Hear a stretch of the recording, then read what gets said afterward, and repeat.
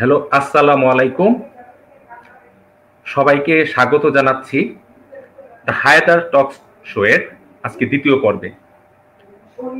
এবং আমরা চেষ্টা করছি আমাদের এই প্রোগ্রামের মাধ্যমে আমাদের বাংলাদেশে সামাজিক, অর্থনৈতিক, রাজনৈতিক, আইনি বিভিন্ন বিষয়গুলো নিয়ে অতিথিদের মাঝে একটি আড্ডার ছলে আমাদের বিভিন্ন মতামতগুলো শেয়ার করা এবং নানা ধরনের অসঙ্গতি বা বিভিন্ন ধরনের সমস্যা রয়েছে সেগুলো কিভাবে সমাধান করা যায় এই বিষয়গুলো নিয়ে খোলামেলা আমরা আলোচনা করার চেষ্টা করি।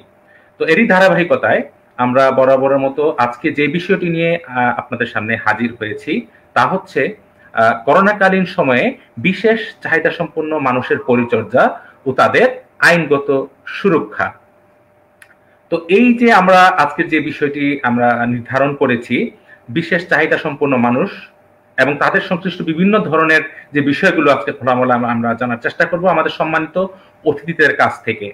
তো প্রথমেই আজকের যে প্যানেলে যারা আছে গেস্ট তাদের সাথে আপনাদেরকে আমি পরিচয় করিয়ে দিচ্ছি। প্রথমেই আমাদের সাথে যুক্ত হচ্ছে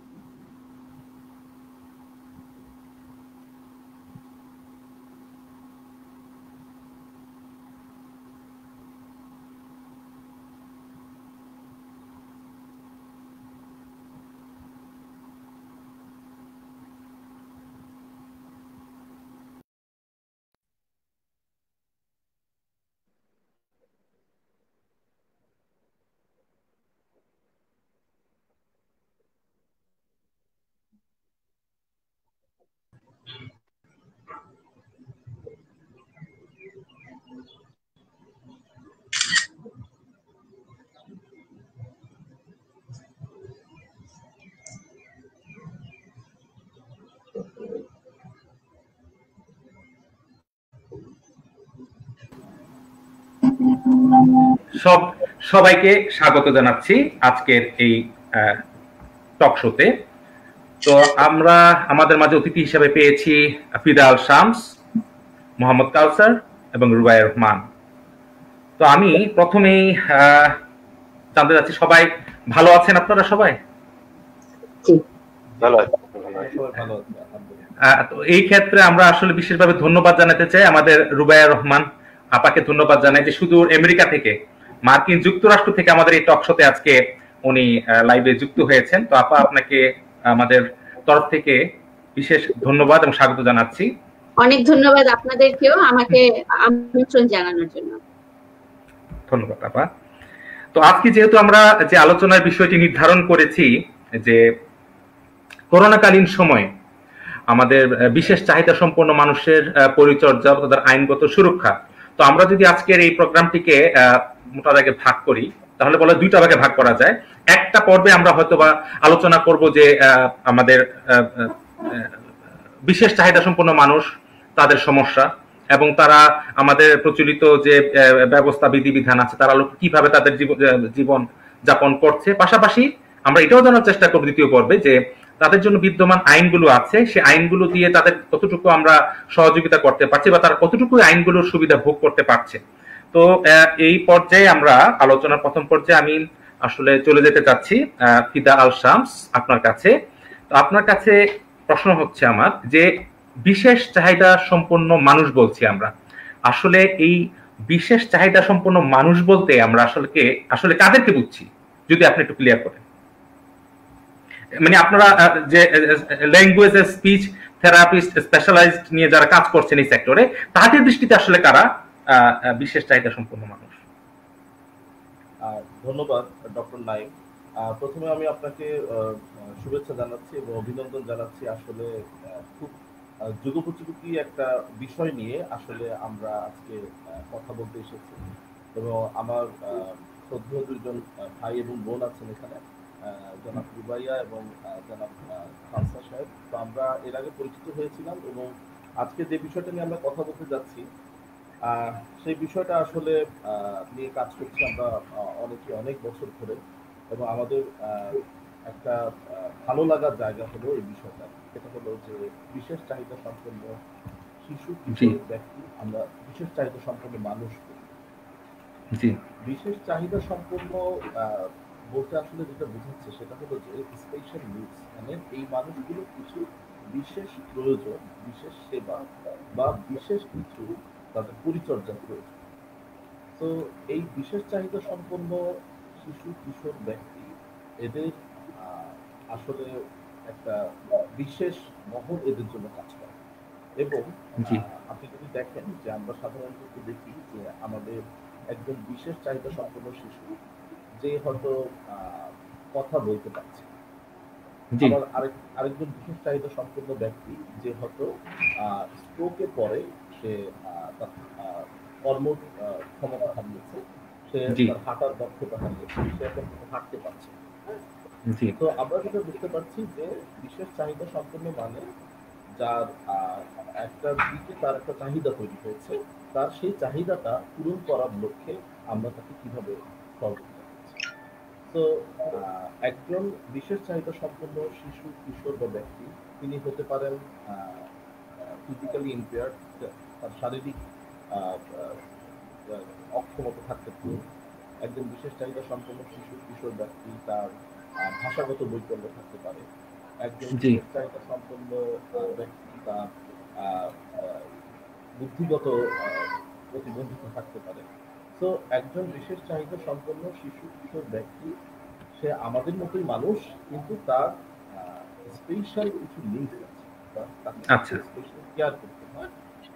আমরা আসলে সমাজে আমাদের দেশে আসলে অটিজম শব্দটা আসলে অনেক সঠিক। তো দেখা যাচ্ছে যে বিশেষ চাহিদা সম্পন্ন বললে সবাই হয়তো অটিজম কিছু এরকম আছে, কিন্তু আসলে বিশেষ চাহিদা সম্পন্ন শিশু মানে বা কিশোর মানে বা ব্যক্তি মানে তার বিশেষ প্রয়োজন আছে, বিশেষ সেবা। কিছু কিছু ক্ষেত্রে যেমন আমরা ডেভেলপমেন্টাল বলি, ডেভেলপমেন্টাল সাইড থেকে যদি স্পেশাল নিয়ে চিন্তা করি তাহলে সেখানে অটিজম আসবে, আচরণগত জায়গা থেকে চিন্তা করি তাহলে হয়তো autism attention deficiency hyper activity ধরনের সেটা আসতে পারে। তারপরে সিলেক্টিভ মিউটিজম আসতে পারে, বাইপোলার ডিসঅর্ডার আসতে পারে। আবার যদি আমি ফিজিক্যাল ব্যাপারটা চিন্তা করি সেখানে হয়তো স্ট্রোক পরবর্তী যে কন্ডিশনটা সেটা আসতে পারে, এপিলেপসি আসতে পারে বা মাসকুলার ডিস্ট্রফি আসতে পারে। তো এই কন্ডিশনগুলোর উপর ভিত্তি করে আসলে আমরা বিশেষ চাহিদা সম্পন্ন একজন মানুষকে বা ব্যক্তিকে আমরা আসলে ক্লাসিফাই করি। ধন্যবাদ।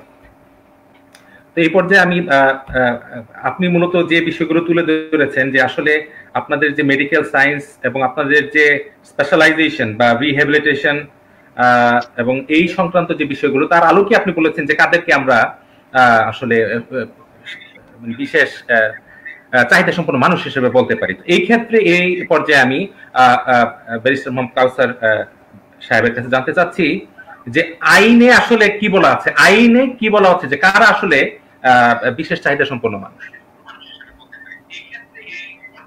ধন্যবাদ নাইম, আমি সবাইকে শুভেচ্ছা জানাই আর ঈদ মোবারক জানাই। আগে আমাদের কিশোর গেল। তো আসলে বিশেষ চাহিদা সম্পন্ন ব্যক্তি যে কথাটা বলা হচ্ছে আইনে বিশেষ চাহিদা এই ধরনের কোন টার্ম আইন সরাসরি বলে দিয়েছে যে প্রতিবন্ধী। এখন প্রতিবন্ধী কারা?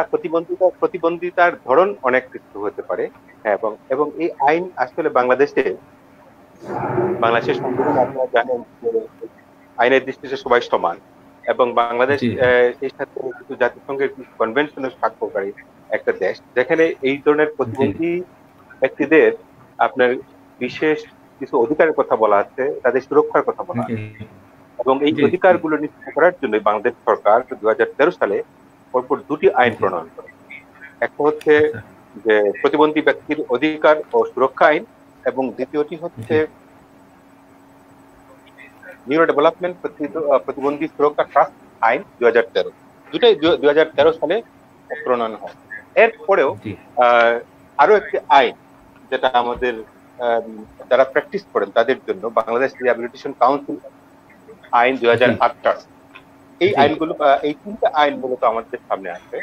মূল আইনটা হচ্ছে প্রতিবন্ধী ব্যক্তির অধিকার ও সুরক্ষা আইন 2013। এই আইনে বেশ কয়েকটি বিষয় উল্লেখ করা হয়েছে।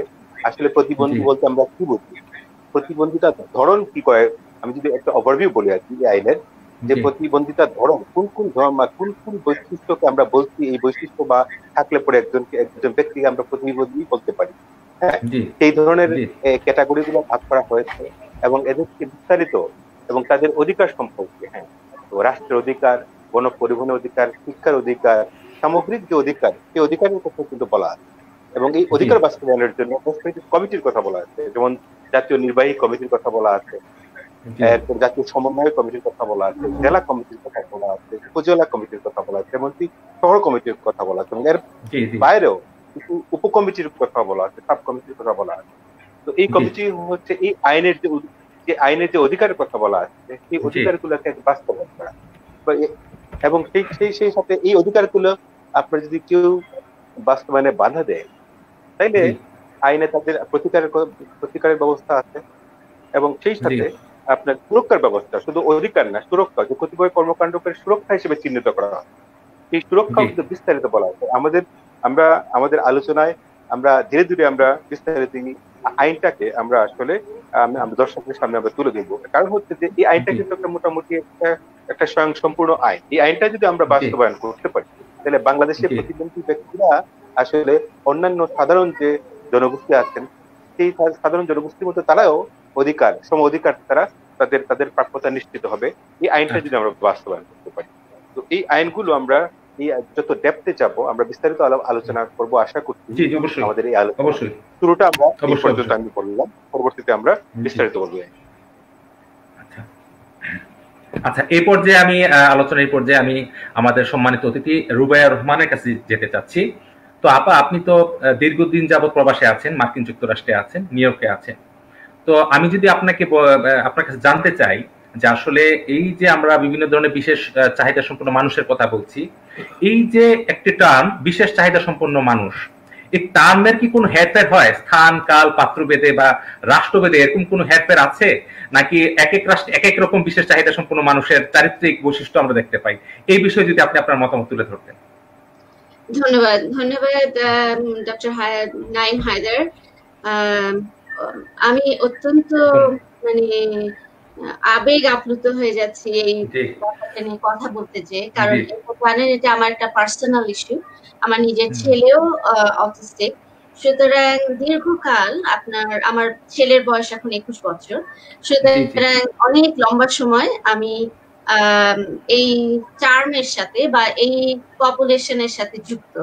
সেই ক্ষেত্রে আমি আমার নিজের বিভিন্ন ধরনের পার্সোনাল কনসেপশন থেকে এটা বলতে পারি যে টার্ম যেটাই হোক, টার্ম দিয়ে লেবেল করা এই জিনিসটা আমার মনে হয় সারা দুনিয়া থেকে উঠিয়ে দেওয়া উচিত। তার কারণ হচ্ছে যে এটাই আমাদেরকে বা আমাদের এই পপুলেশনকে ডিভাইডেড করে দিচ্ছে। এখন ধরেন যার ডায়াবেটিস আছে, আমরা কি বলি যে সে ডায়াবেটিস পপুলেশন? তা তো বলি না। যার ক্যান্সার আছে সে ক্যান্সার পপুলেশন বলি না। কিন্তু কেন আমাদের এই পপুলেশনকে এইভাবে ডিমার্কেশন করা হচ্ছে যে সে প্রতিবন্ধী বা সে স্পেশাল নিড চাইল্ড বা সে একজন বিশেষ মানে বিশেষ ধরনের একটা মানুষ, এইভাবে তাকে সেপারেট করার কারণে কিন্তু আমরা সামাজিকভাবে তাকে বিচ্ছিন্ন করে দিচ্ছি। প্রথমে আমি বলবো যে এই ধরনের লেভেলিংটা না থাকাই ভালো। লেভেলিংটা কখন দরকার? যে যখন তার একটা চিকিৎসার প্রয়োজন, যার একটা থেরাপির প্রয়োজন, তখন তার এই লেভেলিংটা দরকার। কিন্তু স্বাভাবিকভাবে সাধারণভাবে এই লেভেলিংটা দরকার আছে বলে আমি মনে করি না। সেকেন্ড থিং হচ্ছে যে হ্যাঁ, স্থান কাল পাত্র ভেদ যে অবশ্যই এই নামটার বা এই যে লেভেলটা দেওয়া আছে এটা চেঞ্জ হচ্ছে। কারণ যেমন বাংলাদেশে একটা ব্রড স্পেকট্রামে এই নামটাকে দেওয়া হচ্ছে, অনেকেই এটার মধ্যে ইনক্লুডেড। এখন স্পেশাল নিড যে পপুলেশন, স্পেশাল নিড কিন্তু অনেকের আছে, যে অন্ধ বা যে চোখে দেখতে পাচ্ছেন না, কথা বলতে পারছেন না, wheel chair bound, autism, cerebral palsy, এটা একটা বিশাল জনগোষ্ঠী। সুতরাং এই জনগোষ্ঠীটাকে আমরা একটা লেভেল দিয়ে আলাদা করব কিনা সেটাতে আমার অন্তত পার্সোনালি আমার কিছু রিজার্ভেশন আছে। আমি মনে করি যে সবাইকে মানুষ হিসেবে গণ্য করা, যার যেটা ফিজিক্যাল, মেন্টাল বা বিহেভিয়ারাল প্রবলেম আছে সেটাকে সেভাবে অ্যাড্রেস করা উচিত।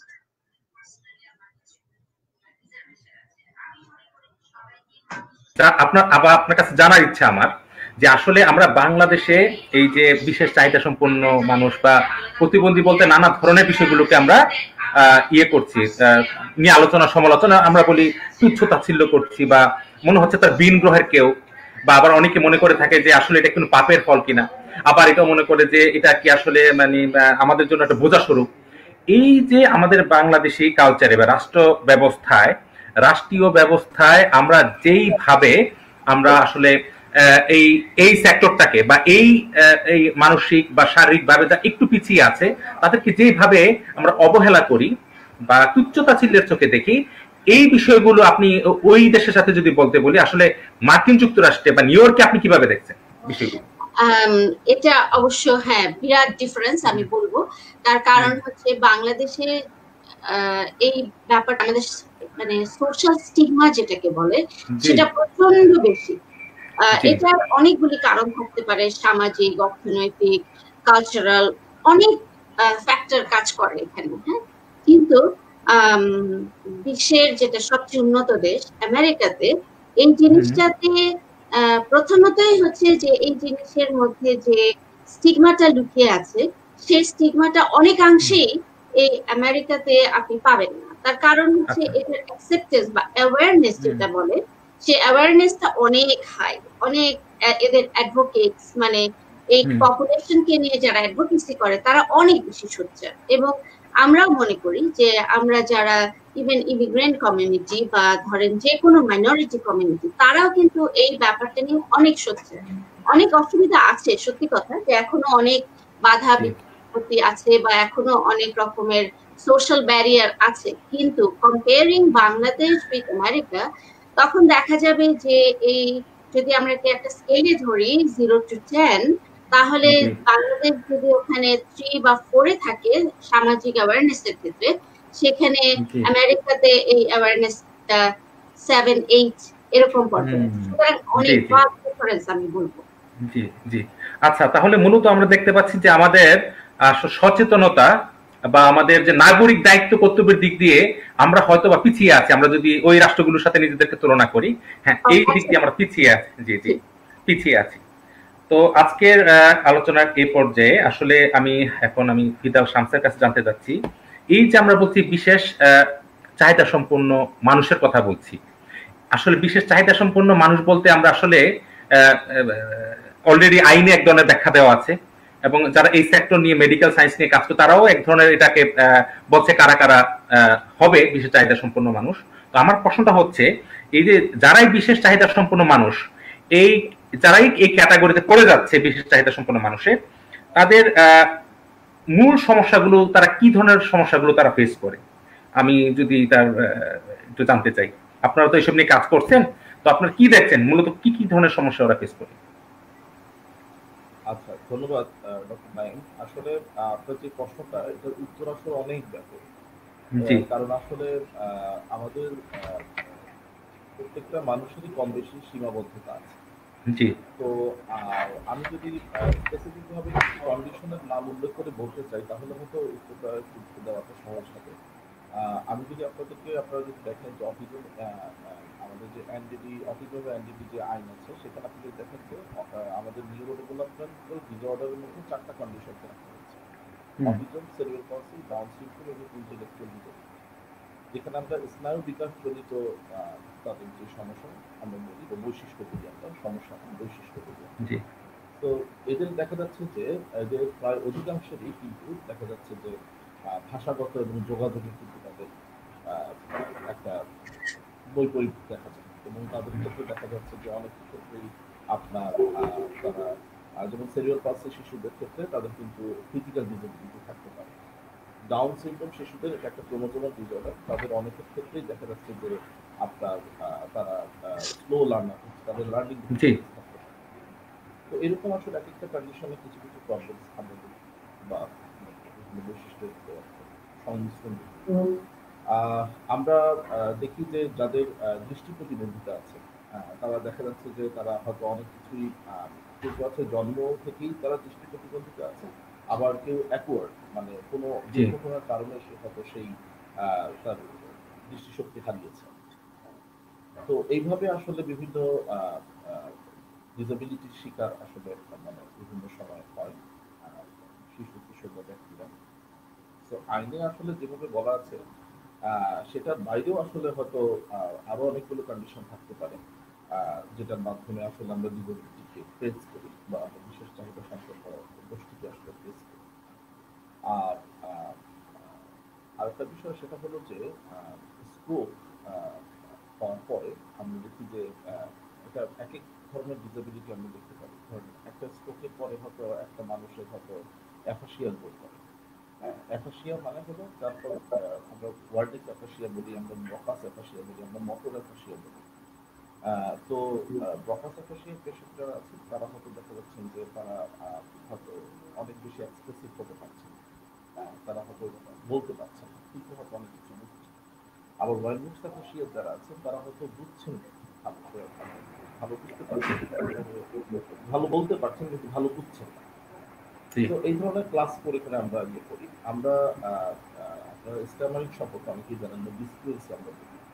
তো এই মানে তাদের আমরা সহজ বাংলায় তোতলামি বলতে যেটা সবাই বুঝছে। তো এইটাও কিন্তু একটা নিউরোজেনিক ডিসঅর্ডার এবং স্ট্যামারিং এর কিন্তু অনেকগুলো কথা আছে।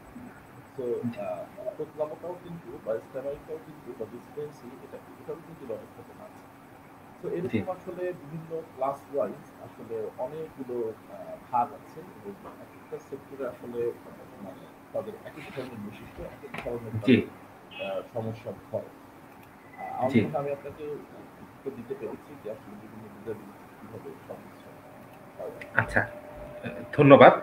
এই পর্যায়ে আমি আবার রুবাইয়া রহমানের কাছে আসতে যাচ্ছি। আপনার কাছে আমার স্পেসিফিক একটি কোশ্চেন, তা হচ্ছে যেহেতু আমাদের আজকের আলোচনার যে বিষয়টি নির্ধারণ করা হয়েছে করোনাকালীন সময়ে বিশেষ চাহিদা সম্পন্ন মানুষের পরিচর্যা, তাদের আইনগত সুরক্ষা, তো সেই ক্ষেত্রে যেহেতু এই করোনাটা আমরা জানি যে মূলত ডিসেম্বর থেকেই এটার প্রাদুর্ভাব শুরু হয়েছে পুরো বিশ্বে এবং এটা এখন একটা পিকে আছে, একটা উচ্চ পর্যায়ের এটার এখন সংক্রমণ ঘটছে। এই অবস্থায় যেখানে পুরো বিশ্বের মানুষ ঘরবন্দি হয়ে গিয়েছে এবং সামাজিকতা কমে গিয়েছে, সেই অবস্থায় আপনি আপনার ব্যক্তিগত অবজারভেশন বা মতামত যদি জানতে চাই যে এই করোনাকালীন সময়ে এই বিশেষ সুবিধা বা চাহিদা সম্পন্ন যারা মানুষ আছে, চাহিদা সম্পন্ন মানুষ বিশেষ, তাদের সমস্যাগুলো কি হচ্ছে এই করোনাকালীন সময়ের জন্য যদি জানতে চাই স্পেসিফিক ভাবে। খুবই ইম্পর্টেন্ট, কারণ করোনাকালীন সময়ে আমরা যারা এটিপিক্যাল মানুষ, সাধারণ মানুষ আমরা যারা আছি, তারাই নিজেরা অস্থির হয়ে যাচ্ছে। কারণ লকডাউন এমন একটা আশ্চর্য একটা জিনিস, আমরা যারা কোনোদিন এটা এক্সপেরিয়েন্স করি নাই। মানুষ সামাজিক জীব, সুতরাং আমরা সবসময় চেষ্টা করি মানে অটোমেটিক্যালি আমরা মানুষের সাথে মিলছি, বাইরে যাচ্ছি।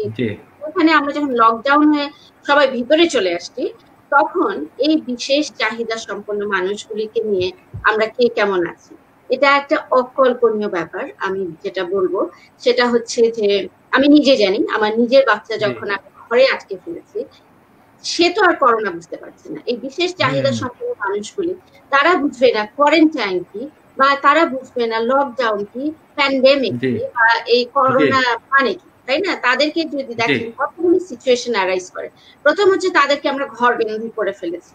এখন সামাজিক ভাবে অনেকের এমনও ঘর আছে যেটা হয়তো একটি মাত্র ঘরেই পুরো ফ্যামিলিটা থাকছে। সেই ঘরে একটা বিশেষ বা স্পেশাল নিড বাচ্চাকে যখন রাখা হয়, তখন তার এবং ফ্যামিলির অন্যদের কি অবস্থা বুঝতেই পারেন। কারণ তার হয়তো বিভিন্ন ধরনের ট্যান্ট্রাম থাকতে পারে, সে হয়তো চিৎকার করতে পারে, সে হয়তো একটা কনফাইন্ড স্পেস। সবসময় এই ধরনের স্পেশাল নিড পপুলেশনের জন্য একটা বিরাট চ্যালেঞ্জ, কারণ তারা কনফাইন্ডনেসটাকে সাফোকেটিং মনে করে, তারা থাকতে চায় না, তাদের বিভিন্ন ধরনের চাহিদা থাকে।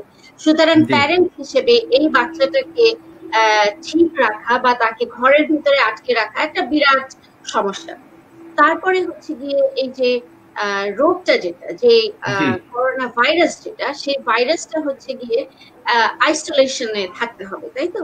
তো কোনো কারণে যদি ফ্যামিলির কারো এই করোনা ভাইরাস হয়ে থাকে, তখন এই আইসোলেশনটা, ধরেন একজন মা অসুস্থ এবং এই বাচ্চাটাকে আলাদা রাখতে হবে, এটা যে কত বড় একটা ইম্পসিবল সিচুয়েশন। কারণ ওই বাচ্চার মূল চাহিদা হচ্ছে তার মার কাছে থাকার, এবং সে বুঝতে পারবে না যে কেন তাকে সেপারেট রাখা হচ্ছে, এবং সে এটা নিয়ে তার চেঁচামেচি, খাওয়া বন্ধ, বিভিন্ন ধরনের চ্যালেঞ্জের সম্মুখীন হচ্ছি আমরা।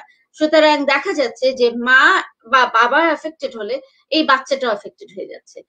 মানে অবভিয়াস, এটাকে আটকানোর বলতে গেলে কোনো রকমের সিচুয়েশন নেই। সুতরাং আমি দেখতে পাচ্ছি যে এই স্পেশাল নিড বাচ্চাগুলি প্যান্ডেমিকে একটা বিশেষ অসুবিধার মধ্যে বা বিশেষ সিচুয়েশনে পড়ে গেছে। যেহেতু আমাদের সমাজে বা আমাদের লাইফ টাইমে আমরা এই ধরনের সিচুয়েশন কখনো ফেস করিনি, সুতরাং আমাদের যেটা ল্যাকিং সেটা হচ্ছে প্রিপেয়ারনেস ফর দ্য প্যান্ডেমিক। এইটা আমাদের মধ্যে টোটালি ছিল না, এবং এই করোনা কালীন সময়ে আমরা আস্তে আস্তে এটার ব্যাপারে চিন্তা করছি এবং চেষ্টা করছি কিভাবে এটাকে আমরা মোকাবেলা করতে পারি। এবং সেই আমরা 3-4টা অবজারভেশনে এসেছি যেটা হয়তো পরবর্তীতে আমরা এফেক্টিভ করতে পারবো। ওকে, ধন্যবাদ। তো জি অ্যাড করতে চাই। জি শিওর জি বলেন প্লিজ। দেখা যাচ্ছে যে আমাদের কিছু শিশু বা ব্যক্তি আছে যাদের আসলে হিয়ারিং ইম্পেয়ার্ড আছে, তাই না? তাদের হয়তো দেখা যাচ্ছে যে তারা হয়তো কানে শোনে না। এদের একটা ইন্টারভেনশন হলো লিপ রিডিং। তো দেখা যাচ্ছে যে করোনা ভাইরাসের সময় আমরা সবাইকে বলছি যে মানে মাস্ক ব্যবহার করতে হবে বা অন্যান্য স্বাস্থ্যবিধি মানতে হবে। তো যারা লিপ রিডিং এর মাধ্যমে কমিউনিকেট করে, লিপ রিডিং এর মাধ্যমে সে মেসেজ করতে চায় মানুষের, তার পক্ষে কিন্তু দীর্ঘক্ষণ মানে আরেকজন যদি মাস্ক পরে থেকে যে কথা বলছে তার সামনে, সে কিন্তু কথা বুঝবে। তো হিয়ারিং ইম্পেয়ার্ড পিপলদের জন্য এটা একটা বিশেষ চ্যালেঞ্জ অবশ্যই। একটা বিশেষ আবার আরেকটা বিষয় হলো, যেমন আমরা সেদিন একটা মিটিংয়ে আলোচনা করছিলাম যে দেখা যাচ্ছে যে আমাদের অটিজম এবং এনডিটি শিশুদের মধ্যে যেমন ডাউন সিনড্রোম যাদের আছে তাদের একটা কোমরবিডিটি আছে, সেটা হলো যে হার্টের প্রবলেম থাকে। মানে ওয়ান থার্ড ডাউন সিনড্রোম শিশুর কিন্তু হার্টের ছিদ্র থাকতে পারে বা অন্য কোনো ডিফর্মিটিস থাকতে পারে। তো এই বাচ্চারা কিন্তু আসলে করোনা ভাইরাসে আক্রান্ত হলে তার কিন্তু এটার তীব্রতা কিন্তু বেশি হতে পারে, তার ক্ষেত্রে কিন্তু ঝুঁকিটা অনেক বেশি। অনেক সেরিব্রাল পলসির শিশু দেখা যাচ্ছে যে তাদের মানে মাসেলের প্রবলেম থাকে এবং তাদের কিন্তু রোগ প্রতিরোধ ক্ষমতাও কম থাকে, এবং তাদের অনেকেরই কিন্তু সোয়ালোইং ডিফিকাল্টিস থাকে, এতে তারা খাবার ঠিক মতো গিলে খেতে পারে না, খেতে পারে। তো এদের অনেকেরই শ্বাসকষ্টের সমস্যা থাকে, অ্যাজমা থাকে, অ্যাসোসিয়েটেড প্রবলেম। তো এই শিশুরা যদি আক্রান্ত হয় করোনা ভাইরাসে, তাহলে কিন্তু এরা মোস্ট ভালনারেবল। তো এদের ক্ষেত্রে আসলে এদের সাথে আমাদের স্বাস্থ্য পেশাজীবী যারা আছে তাদের আসলে কতটুকু দূরত্ব থাকতে হবে বা এই দূরত্বটা তাদের জন্য আসলে কতটা ক্ষতিকর হবে, এটা নিয়ে আসলে কেউ চিন্তা করছে কিনা এটা আমি আসলে জানি। তো তারা কিভাবে স্বাস্থ্য পেশাজীবীদের সাথে যোগাযোগ করবে এই বিষয়টাও ইম্পর্টেন্ট। আরেকটা বিষয় আমি আপনাকে বলি, যেমন আমাদের কিছু আমরা বলি যে যাদের মেন্টাল হেলথ প্রবলেম হচ্ছে বা যাদের ইন্টেলেকচুয়ালি যাদের অনেকেরই দেখা যাচ্ছে যে ডিফিকাল্টি আছে, তাদের অনেক শিশু কিশোর ব্যক্তি তারা কিন্তু এই সময়টাতে আরো বেশি মানসিক চাপের মধ্যে আছে এবং তাদের অনেকেরই অ্যাংজাইটি আরো বেশি পরিমাণে গ্রোথ হয়েছে। তো একটা তাদেরকে কিন্তু আসলে এই মানসিক চাপ সামলিয়ে ওঠাটা কিন্তু কঠিন। তো যেখানে আমরা স্বাভাবিক মানুষরাই দেখা যাচ্ছে যে অনেক বেশি মানসিক চাপ সামলাতে হচ্ছে আমাদের, সেখানে আমাদের এই মানসিক চাপের প্রভাবটা কিন্তু আমাদের এই বাচ্চাদের উপরে বা আমাদের পরিবারের এই ব্যক্তিদের উপরে কিন্তু পড়ছে।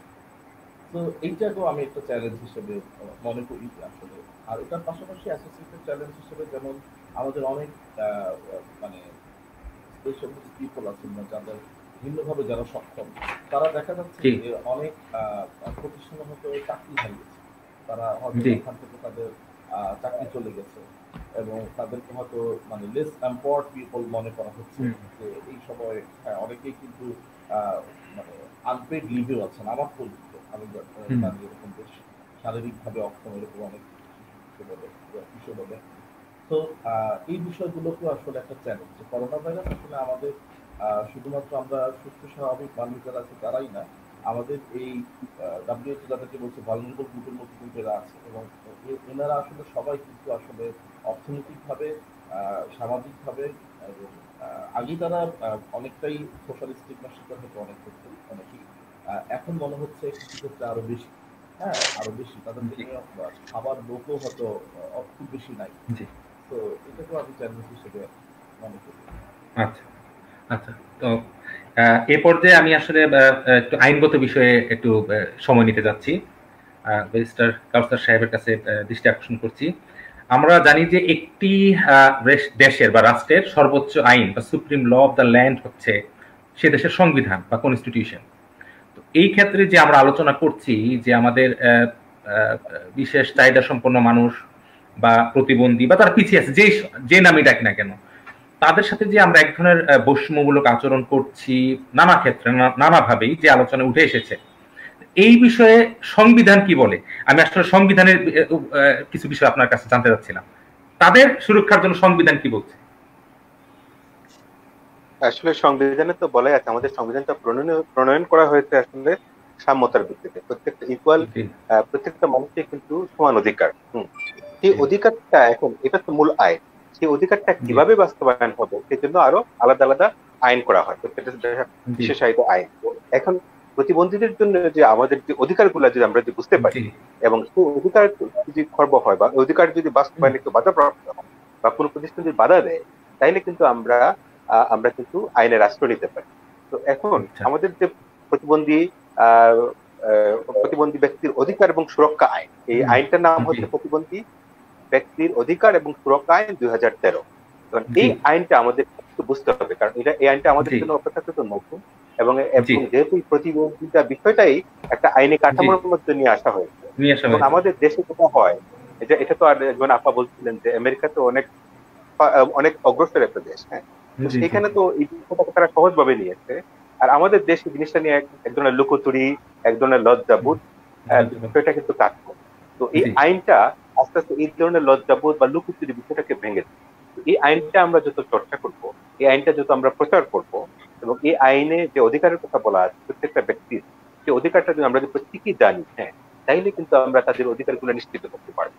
হ্যাঁ, তাহলে আমরা আগে যদি একটু দেখি যে আসলে এই আইনে কি ধরনের প্রতিবন্ধিতা বা ডিসেবিলিটিকে স্বীকৃতি দিয়েছে, যে এইটা হলে আমরা বলবো যে এই ধরনের কোনো এক বা একাধিক বিষয় থাকলে তাকে আমরা প্রতিবন্ধী ব্যক্তি বলবো। যেমন প্রথম বলা হয়েছে যে অটিজম এর বৈশিষ্ট্য যদি থাকে, তাহলে আমরা একজন ব্যক্তি বলতে পারি যে প্রতিবন্ধী ব্যক্তি। অটিজম বা অটিজম স্পেকট্রাম ডিসঅর্ডার, হ্যাঁ, এই ধরনের একটা বিষয়। আর দ্বিতীয় হচ্ছে যে শারীরিক প্রতিবন্ধিতা থাকতে পারে, হ্যাঁ, ফিজিক্যাল ডিসেবিলিটি যেটা। আবার মানসিক শারীরিক কোনো প্রতিবন্ধিতা নাই, কিন্তু মানসিক অসুস্থজনিত প্রতিবন্ধী যদি থাকে, তাহলে তিনিও প্রতিবন্ধী ব্যক্তি। যদি এগুলা কিছু নাও থাকে, যদি শুধুমাত্র দৃষ্টি প্রতিবন্ধিত থাকে, মানে চোখে কম দেখেন বা একটা নির্ধারিত মাত্রার চেয়ে কম দেখছেন, তিনিও একজন প্রতিবন্ধী ব্যক্তি। কিংবা যিনি বাক প্রতিবন্ধিতা বা বুদ্ধি প্রতিবন্ধিতা, শ্রবণ প্রতিবন্ধিতা বা সেরিব্রাল পালসি, ডাউন সিনড্রোম বা বহুমাত্রিক, এগুলা এক বা একাধিক বৈশিষ্ট্য সম্পন্ন কোনো ব্যক্তি যদি থাকেন, অথবা এর বাইরেও আইনের মধ্যে বলা আছে যে এর বাইরে এই যে 11 ধরনের প্রতিবন্ধের কথা বলা আছে, এর বাইরেও যদি কোনো স্বীকৃত হয়, তাহলে অন্য এটাও আইন দ্বারা বা সরকার বলতে পারবেন যে এই সমস্যাটাও একটা প্রতিবন্ধী ব্যক্তির বৈশিষ্ট্য। তো এখন যে অটিজম, আমরা বাংলাদেশে অটিজম শব্দটা খুব বেশি শুনি। এই অটিজমের বাইরেও আমরা দেখলাম যে আসলে শারীরিক প্রতিবন্ধিতা, মানসিক অসুস্থজনিত বিষয়, দৃষ্টি প্রতিবন্ধিতা, বাক প্রতিবন্ধিতা, বুদ্ধি প্রতিবন্ধিতা, সবকিছু আসলে কিন্তু মোটামুটি একটা কভার করেছে। এর যে কোনো একটি বৈশিষ্ট্য থাকলে পরে আমরা বলবো যে এই ব্যক্তিটি প্রতিবন্ধী, ফলে তিনি এই আওতার অধীনে পড়বেন এবং এই আইনে যে অধিকারের কথা বলা আছে সেই অধিকার উনি প্রাপ্ত হবেন।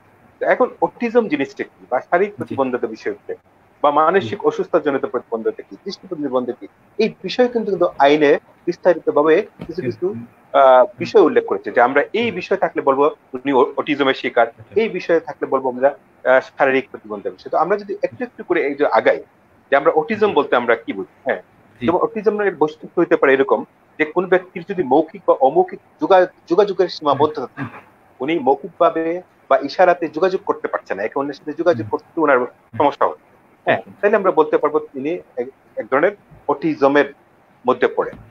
অথবা সামাজিক বা পারস্পরিক আচার আচরণ, ভাব বিনিময়, হ্যাঁ, এইসব কাজে যদি তার সীমাবদ্ধতা দেখা যায়, কিংবা কোন একটা পার্টিকুলার কাজ যদি রিপিটলি করেন, কিংবা শ্রবণ, দর্শন, গন্ধ, স্বাদ, স্পর্শ, হ্যাঁ, এর মধ্যে যে ভারসাম্য হয় এবং এর ভারসাম্যের যদি অভাব দেখা যায়, হ্যাঁ, বুদ্ধি প্রতিবন্ধী যদি বা অন্য কোনো প্রতিবন্ধিতা বা কিছু নেই, এটাও যদি থাকে, তাহলে দেখা যায় তিনি আসলে অটিজমের শিকার।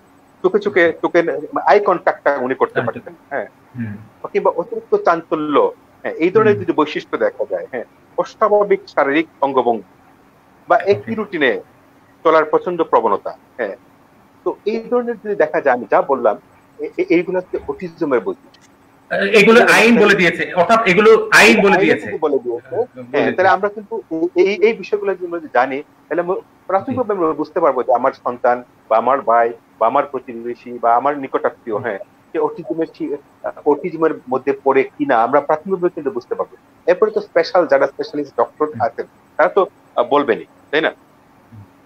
আবার শারীরিক প্রতিবন্ধিতা থাকতে পারে, যেমন কারো যদি একটা হাত না থাকে বা দুই হাতই না থাকে, পা না থাকলো, হ্যাঁ, কিংবা স্নায়বিক কোনো দুর্বলতার কারণে শারীরিক ভারসাম্য যদি না থাকে, তাহলে আমরা বলবো তাকে শারীরিক প্রতিবন্ধী।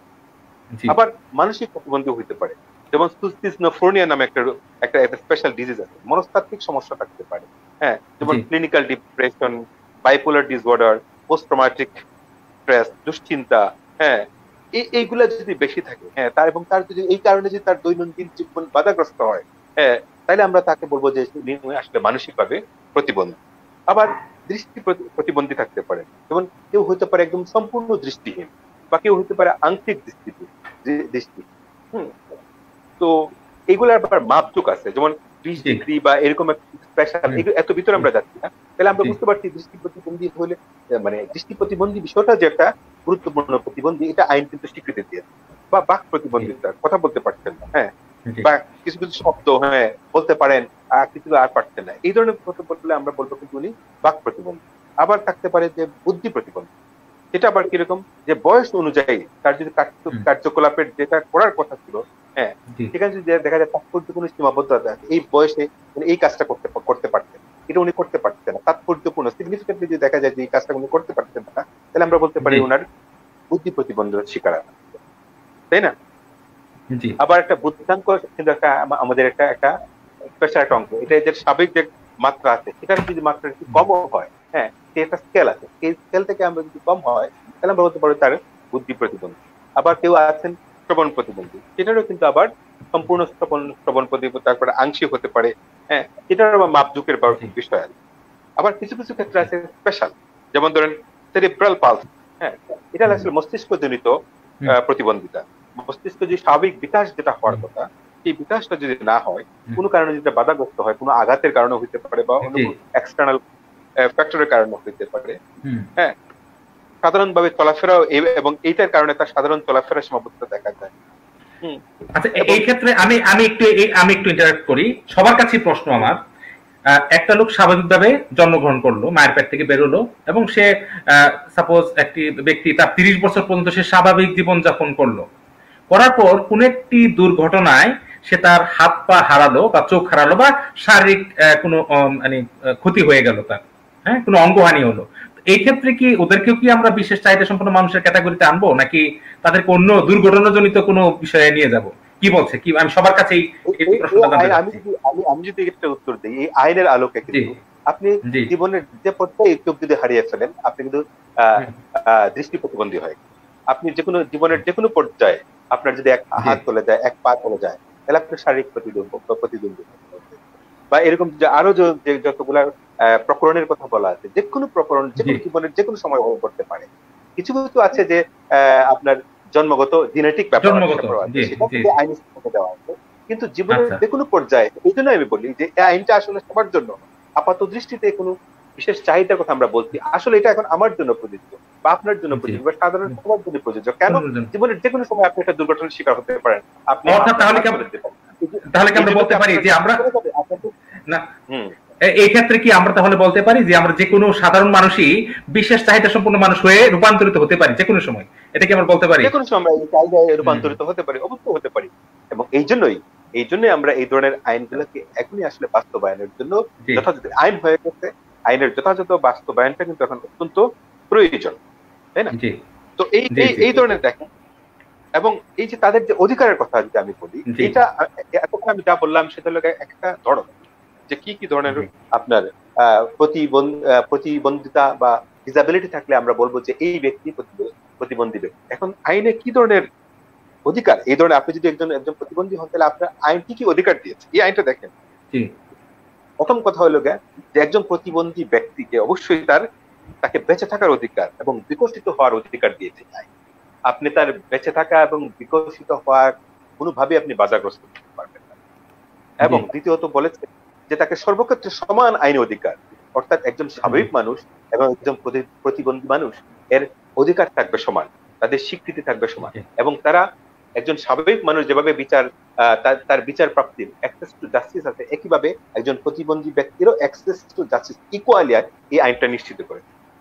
এবং আরো গুরুত্বপূর্ণ বিষয়, আপনি প্রতিবন্ধী হওয়ার কারণে অনেকে দেখা যায় তাদের উত্তরাধিকার থেকে বঞ্চিত করার চেষ্টা করে। এই আইন সরাসরি নাকচ করে দিয়েছে। এই আইন তাকে অধিকার দিয়েছে যে পরিষ্কারভাবে যে একজন প্রতিবন্ধী ব্যক্তি অবশ্যই তার উত্তরাধিকার তার মা বাবা থেকে হোক, যা তার পাওনা সে পাবে। এবং এই যে আরেকটা কথা বলা আছে যে প্রবেশ গম্যতা, মানে অ্যাক্সেসিবিলিটি, অর্থাৎ একজন স্বাভাবিক মানুষের যে উনি যেখানে যেতে পারেন, হ্যাঁ, একজন প্রতিবন্ধী ব্যক্তিও সেখানে যেতে পারবেন। এবং সেই জন্য এই আপনার ইমারত, হাসপাতাল, আপনার শিক্ষা প্রতিষ্ঠান, ব্যবসা প্রতিষ্ঠান বলেন, সমস্ত প্রতিষ্ঠান বলেন, এগুলো আসলে স্বাভাবিক মানুষের মতো এই প্রতিবন্ধী মানুষদের অ্যাক্সেস, তাদের যে স্পেশাল অ্যাক্সেসের জন্য সেটা কিন্তু তাদেরকে নির্মাণ করে দিতে হবে। এবং সকল স্তরে দেখেন, সামাজিক বলেন, অর্থনৈতিক বলেন, রাষ্ট্রীয় সমস্ত ক্ষেত্রে একজন প্রতিনিধিদের বলেন যাই হোক না কেন, সে পূর্ণভাবে কার্যকরভাবে সে অংশগ্রহণ করতে পারে। আমার অর্থাৎ রাষ্ট্রীয় কাজে সে অংশগ্রহণ করে, অর্থনৈতিক কাজে, সামাজিক কাজে কিন্তু একজন প্রতিবন্ধী ব্যক্তি অবশ্যই সে অংশগ্রহণ করতে পারবে। শিক্ষার সকল স্তরে শিক্ষা প্রতিষ্ঠানের উপযুক্ত সুযোগ সুবিধা সম্পন্ন, একীভূত বা সমন্বিত যে কোনো হোক, সমস্ত স্তরে সে বুঝতে পারবে যে তার শিক্ষার মেধা থাকে ওইরকম। হ্যাঁ, সরকারি বা বেসরকারি প্রতিষ্ঠানে তাকে কর্মে নিযুক্ত হওয়ার অধিকার দিয়েছে। সরকারি এবং বেসরকারি একজন প্রতিবন্ধী ব্যক্তি অবশ্যই এইসব কর্মে উনি নিযুক্ত হতে পারবেন। এরপরে তাকে কোনো নিপীড়ন করা যাবে, নিপীড়নের সুরক্ষা দিয়েছে আইন, ঠিক আছে, এবং তার মানসম্পন্ন স্বাস্থ্য সেবা পাওয়ার অধিকার দিয়েছে। এবং দেখা যাচ্ছে যে শুধু তাই না, আপনার দেখেন যে বলেছে যে আপনার যে সংস্কৃতি, বিনোদন, পর্যটন, অবকাশ, ক্রিয়া কর্মকাণ্ডে অংশগ্রহণ করতে সে পারবে। তার ব্যক্তিগত যে তথ্য, সেই গোপনীয়তা রক্ষা করতে হবে। স্বসহায়ক সংগঠন, কল্যাণমূলক সংগঠন বা সমিতি গঠন এবং পরিচালনা সে সংগঠন করতে পারবে। এই যে সংবিধানে কিন্তু প্রত্যেকটা ব্যক্তিকে সংগঠন করার অধিকার দিয়েছে, মৌলিক অধিকার আছে। হ্যাঁ, প্রতিবন্ধী ব্যক্তিদেরকেও কিন্তু সংগঠন করার অধিকার দিয়েছে আলাদাভাবে। এবং তাদের জন্য জাতীয় পরিচয়পত্র প্রাপ্তি, ভোটার তালিকাভুক্ত, এমনকি ভোট দান এবং নির্বাচনে অংশগ্রহণ করতে তারা পারে। আচ্ছা, এই পর্যায়ে কাসর ভাই আপনাকে একটু থামিয়ে দিতে হচ্ছে, একটু থামাতে হচ্ছে। আমরা আসবো আপনার কাছে, আবার ফিরে আসছি। এই পর্যায়ে আলোচনার এই পর্যায়ে আমি রুবাইয়া রহমান আপার দৃষ্টি আকর্ষণ করছি। আসলে আমরা অলরেডি আলোচনায় দেখেছি যে আমরা বাংলাদেশ বলি বা ইউরোপের উন্নত রাষ্ট্র বলি বা ইউএসএ বলি, সব জায়গাতেই কম বেশি যারা বিশেষ চাহিদা সম্পন্ন মানুষ আছে, নানাভাবে হয়তো বা তাদের সাথে বৈষম্য আচরণ করা হয়, হয়তোবা ধরনটা আলাদা, স্থান, কাল, পাত্র, রাষ্ট্রভেদে হয়তোবা ধরনটা আলাদা। তো আপনাকে যেহেতু আপনি বাংলাদেশেও থেকেছেন, বাংলাদেশে ওটা দীর্ঘ সময় আপনি অতিবাহিত করেছেন, এবং আমি যতটুকু জানি আপনি একজন আইনের শিক্ষক ছিলেন, হ্যাঁ, একটি পাবলিক ইউনিভার্সিটি আইনের শিক্ষক ছিলেন। তো আপনার এই ক্ষেত্রে আপনার অভিজ্ঞতাটা জানতে চাচ্ছি, মূলত কোন কোন ধরনের বৈষম্যগুলো আপনি দেখেছেন বাংলাদেশে, যারা বিশেষ চাহিদা সম্পন্ন মানুষ বাংলাদেশের প্রেক্ষিতে একটু সংক্ষিপ্ত করে যদি বলেন যে তারা মূলত কি কি ধরনের বৈষম্যের শিকার হয়? বৈষম্যের শিকার আপনি যেটা বলেছেন সব জায়গায় আছে।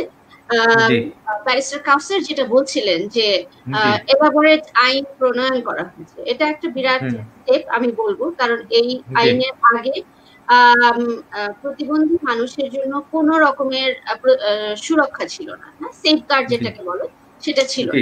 এখন কথা হচ্ছে যে এই যে এক্সিট এন্ট্রি, একটা বিল্ডিং এ ঢোকা বের হওয়া, তাদের বিভিন্ন ধরনের সুযোগ সুবিধা, ইকুয়ালিটি মেনটেন করা, এগুলি আইনে আমার মনে হয় প্রচুর আইন আছে, কিন্তু আইনের প্রয়োগ কতটুকু আছে, এনফোর্সমেন্ট ইস্যুটা কতটুক শক্ত, এখানে কিন্তু একটা আইন প্রণয়ন হওয়ার সার্থকতা।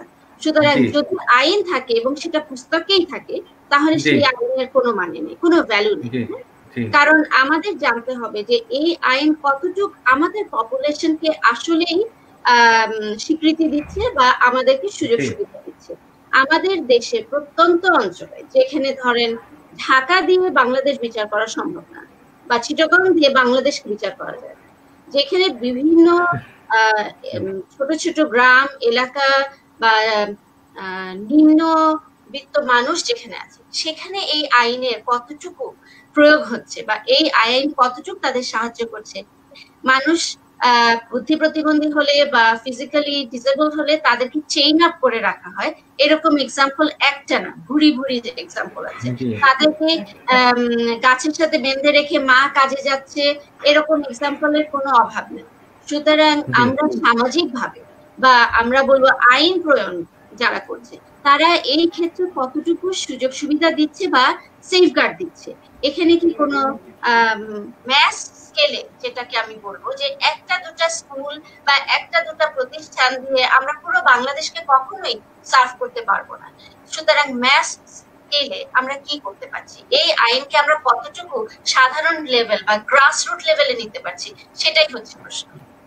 আমি যদি আমেরিকার কথা বলি, প্রতিটা স্কুলে বা মোস্ট অফ দ্য স্কুলে স্পেশাল নিড বাচ্চাদের জন্য একটা ডিফারেন্ট সেকশন থাকে যেখানে এই বাচ্চারা থেরাপি পাচ্ছে, পড়াশোনা করছে তাদের যোগ্যতা অনুযায়ী। বাংলাদেশে এটা এখনো করা হয়। তারপরে ধরেন এই যে অ্যাক্সেসিবিলিটি বা তাদের রাইট অফ প্রাইভেসি, এটা নিয়েও কিন্তু বিরাট ইস্যু বাংলাদেশে। হ্যাঁ, কোন রকমের প্রাইভেসি কতটুকু মেনটেন করা হচ্ছে বা কতটুকু মানুষ জানে বা ডাক্তাররা বুঝে যে এই বাচ্চাটার বা এই পেশেন্টের রাইটটাকে আমাদের প্রিজার্ভ করতে হবে, এইটা কিন্তু আমরা এখনো সেই পর্যায়ে আসতে পারিনি যেগুলি আমাদের করতে হবে। সুতরাং যেটা আমার ধারণা, আমার অবজারভেশন, যে এই আইন শুধুমাত্র পুস্তকে না রেখে এটার পেশেন্টস রাইট হিসেবে বা স্পেশাল নিড স্পেশাল রাইট হিসেবে প্রতিটা বিল্ডিং এ এটা টাঙায় দেওয়া উচিত। অন্তত যদি বারে বারে মানুষ পড়ে দেখে এবং এটার একটা পিকচারাইজেশন করা হয়, তাহলে হয়তো এই যে আমরা যেটা নিয়ে আজকে কথা বলছি বা আলোচনা করছি, হয়তো সেটাকে অনেকটা বেশি মানুষের কাছে গ্রহণযোগ্য করা যেতে পারে, আমার ধারণা। আচ্ছা, তো এই ক্ষেত্রে আমরা বলতে পারি যে শুধু আইন থাকলে হবে না, এটার যথাযথ ব্যবহার এবং প্রয়োগের একটা বিষয় রয়েছে। হ্যাঁ, এবং রয়েছে, এবং আইনের সার্থকতা তখনই যখন এটা পুরোপুরিভাবে আমরা ইমপ্লিমেন্ট করতে পারি। তবে এই ক্ষেত্রে আমার মনে হয় এই ক্ষেত্রে আমাদের সরকার এবং সংশ্লিষ্ট যে মন্ত্রণালয়গুলো আছে তাদের দৃষ্টি আকর্ষণ আমরা করতে পারি এই অনুষ্ঠানের মাধ্যমে, যে এই যে চমৎকার একটি আইন আছে আমাদের, যেটা আমাদের ব্যারিস্টার কাউসার ভাই বলেছেন, চমৎকার আইন আছে, এবং আইনগুলোর যে বিশেষ বিশেষ দিকগুলো সামাজিক, অর্থনৈতিক, রাজনৈতিক বা শিক্ষামূলক, জি জি জি এই বিষয়গুলো আইনটি তো আগে ছিল না। হ্যাঁ, এই আইনটি এখন আসার ফলে আমাদের এই বিশেষ মানব গোষ্ঠী বা যে স্পেশাল নিড যে পপুলেশন, তাদের জন্য এটা একটা বিরাট অধিকার তৈরি হয়েছে। অবশ্যই অবশ্যই অবশ্যই অবশ্যই গভর্নমেন্ট লেভেল থেকে এটাকে যদি আরেকটু এনফোর্সমেন্টের দিকে দেওয়া হয়, তখন কিন্তু এই পপুলেশনটা সত্যিকার ভাবে এটার সুফল ভোগ করবে। জি জি, ধন্যবাদ। তো এখন আমি যে প্রশ্নটি করব এটা আসলে দুজনের জন্যই, আমাদের ফিদাল শামস এবং আমাদের রুবাইয়া রহমান আপার জন্য। প্রথমেই আমি ফিদাল শামসের কাছে একটু আসছি, যে আসলে বিশেষ চাহিদা সম্পন্ন যে মানুষগুলো আছে, তাদেরকে কিভাবে বিশেষ দক্ষতা সম্পন্ন মানুষে আমরা রূপান্তরিত করতে পারি, যদি সংক্ষেপে একটু বলেন, তারপর আমি আপার কাছে যাব। বিশেষ চাহিদা সম্পন্ন মানুষকে বিশেষ দক্ষতা সম্পন্ন মানুষে পরিণত করা। আমরা আসলে যারা এই জায়গায় কাজ করি, আমরা যখনই একজন বিশেষ চাহিদা সম্পন্ন শিশু কিশোর বা ব্যক্তিকে পাই, মানুষকে পাই, আমরা তাকে বিশেষভাবে আবার দক্ষতা সম্পন্ন করে তোলা। ধরেন আমরা এরকম অনেক মানুষ পেয়েছি যিনি হয়তো অনেক একটা মাল্টিনেশনাল কোম্পানির চেয়ারম্যান ছিলেন, এবং দেখা যাচ্ছে যে তার অনেক প্রভাব প্রতিপত্তি ছিল, কিন্তু স্কোপের পরে তিনি গ্লোবাল অ্যাফেয়ার ডেভেলপ করেছেন এবং তিনি একদমই কিছুই বুঝতে পারছেন না এবং কোনো কথাই বলতে পারছেন না। তো আমি শুধু সেই বিষয়টার কথা বলবো। দেখেন, একজন মানুষ যার আসলে অনেক দিক থেকে তার সামর্থ্য ছিল, কিন্তু দেখা যাচ্ছে যে এখন তিনি তার নিজের কোম্পানিতেও তিনি আর মানে কোনো কাজ করতে পারবেন না। তো এই মানুষটাকে, এই যে আমরা ধাপে ধাপে তাকে সঠিকভাবে তার ইন্টারভেনশন শুরু হওয়া এবং তাকে প্রপার রিহ্যাবিলিটেশন সার্ভিসগুলো পৌঁছে দেওয়া, এই বিষয়গুলোর মাধ্যমে আসলে আমরা একজন মানুষকে যতটা সম্ভব দক্ষতা সম্পন্ন করে তুলতে পারি। আবার আপনি যদি অটিজম বা নিউরো ডেভেলপমেন্ট ডিসঅর্ডার গুলোর দিকে আসেন, সেই ক্ষেত্রে আর্লি ইন্টারভেনশনকে বলা হয় বেস্ট। তো আমরা যত দ্রুত তাদের ব্যবস্থাপনায় চলে যাব, যত দ্রুত আমরা তাদের আশেপাশের মানুষকে এই ব্যাপারে সচেতন করতে পারবো, তো যেটা হবে কি একদিক থেকে সমাজ প্রিপেয়ার্ড হবে, তাদের ব্যাপারে একটা মানে পজিটিভ ভাবে তারা আগাবে। আবার এই বিশেষ মানে শিশুগুলো তাদের যেই স্কিল গুলো আছে সেই দক্ষতা গুলোকে তারা ডেভেলপ করে আগাবে। অবশ্যই হয়তো একজন অটিজম শিশু বা একজন সেরিব্রাল পলসি শিশু তার মানে তার অটিজমকে আমরা হয়তো কতটা চেঞ্জ করতে পারছি আমি জানি না, কিন্তু তার স্কিল গুলোকে ডেভেলপ করে করে অবশ্যই তাকে যতটা সম্ভব কর্মক্ষম বা দক্ষতা সম্পন্ন মানুষ করা সম্ভব। আমি একটু যারা ভিউয়ার আছে, যারা দর্শক আছে, তাদের আলোচনার সুবিধার্থে আমি বাংলাদেশে আমার দৃষ্টিতে আসলে মানে 5টা লেটারে আমি আসলে এটাকে বলি সমস্যা, সেটা হচ্ছে ABCDE। আমি এতে বলি আমাদের অ্যাক্সেসিবিলিটি, যেটা হৃদয় আপা বারবারই বলছেন, আমাদের অ্যাক্সেসিবিলিটিটা খুব পুরো। আমাদের আইনে বলা আছে, কিন্তু আমাদের অনেক হাসপাতালে বা অনেক এনজিওতেও এবং অনেক বিশেষ শিক্ষা প্রতিষ্ঠানে দেখা যাচ্ছে যে অ্যাক্সেসিবিলিটিটা নাই। হয়তো একটা অটিজম শিশু একটা স্কুলে পড়তে পারছে, কিন্তু ওই স্কুলে হয়তো হুইলচেয়ার নিয়ে কোনো সেরিব্রাল শিশু পড়তে পারবে না। তো এই অ্যাক্সেসিবিলিটির মানে অবস্থাটা আসলে খুব একটা ভালো না আমাদের। মানে হয়তো কিছু কিছু জায়গায় ব্যক্তিগত উদ্যোগ থেকে হোক, সরকারি উদ্যোগ থেকে হোক ডেভেলপ হচ্ছে, তবে গতিটা খুব মন্থর। এটা আর আমি বিতে যেটা বলছিলাম, বিতে আমি বলেছি যে যেটাকে আমরা বলি, আমি আপনাকে একটু বলি, budget and project for inclusive education. আমরা ইনক্লুসিভ এডুকেশন নিয়ে কাজ করতে গিয়েছি, কিন্তু আমরা দেখেছি যে আসলে আমাদের যে স্কুলগুলো আছে বা তাদের আসলে শিক্ষক শিক্ষিকা, তাদের যারা পরিচালনা পর্ষদ আছে, তাদেরকে আসলে এই ব্যাপারে আরো অনেক বেশি অ্যাওয়ার্ড করা দরকার। এবং আমাদের অভিভাবকরাও কিন্তু নিজেরাও সচেতন না, যাদের স্পেশাল নিডস বেবি আছে তারাও কিন্তু অনেকে মনে করেন যে একে দিয়ে কি হবে। হ্যাঁ, পরিবার থেকে দিন দিন সাহায্য না পেতে পেতে আসলে দেখা যাচ্ছে যে এই প্রবলেমটা আরো বেড়ে যায়। ইনক্লুসিভ এডুকেশনের ব্যাপারে আমাদের বর্তমান সরকার বেশ ভালো কিছু কাজ করা শুরু করেছে। আমাদের মাননীয় প্রধানমন্ত্রী সুযোগ্য কন্যা সাইমা ওয়াজেদ, উনি আমাদের সূচনা ফাউন্ডেশনের মাধ্যমে ইনক্লুসিভ এডুকেশনের ব্যাপারে গুরুত্বপূর্ণ কিছু দিক নিয়েছেন। তারপরেও আশেপাশ থেকে আসলে আরো অনেক বেশি সাড়া আসা উচিত। সিডি আমরা যেটা চিন্তা করবো সেটা হচ্ছে সেন্সাস বা সার্ভিস। এটা not up to the mark.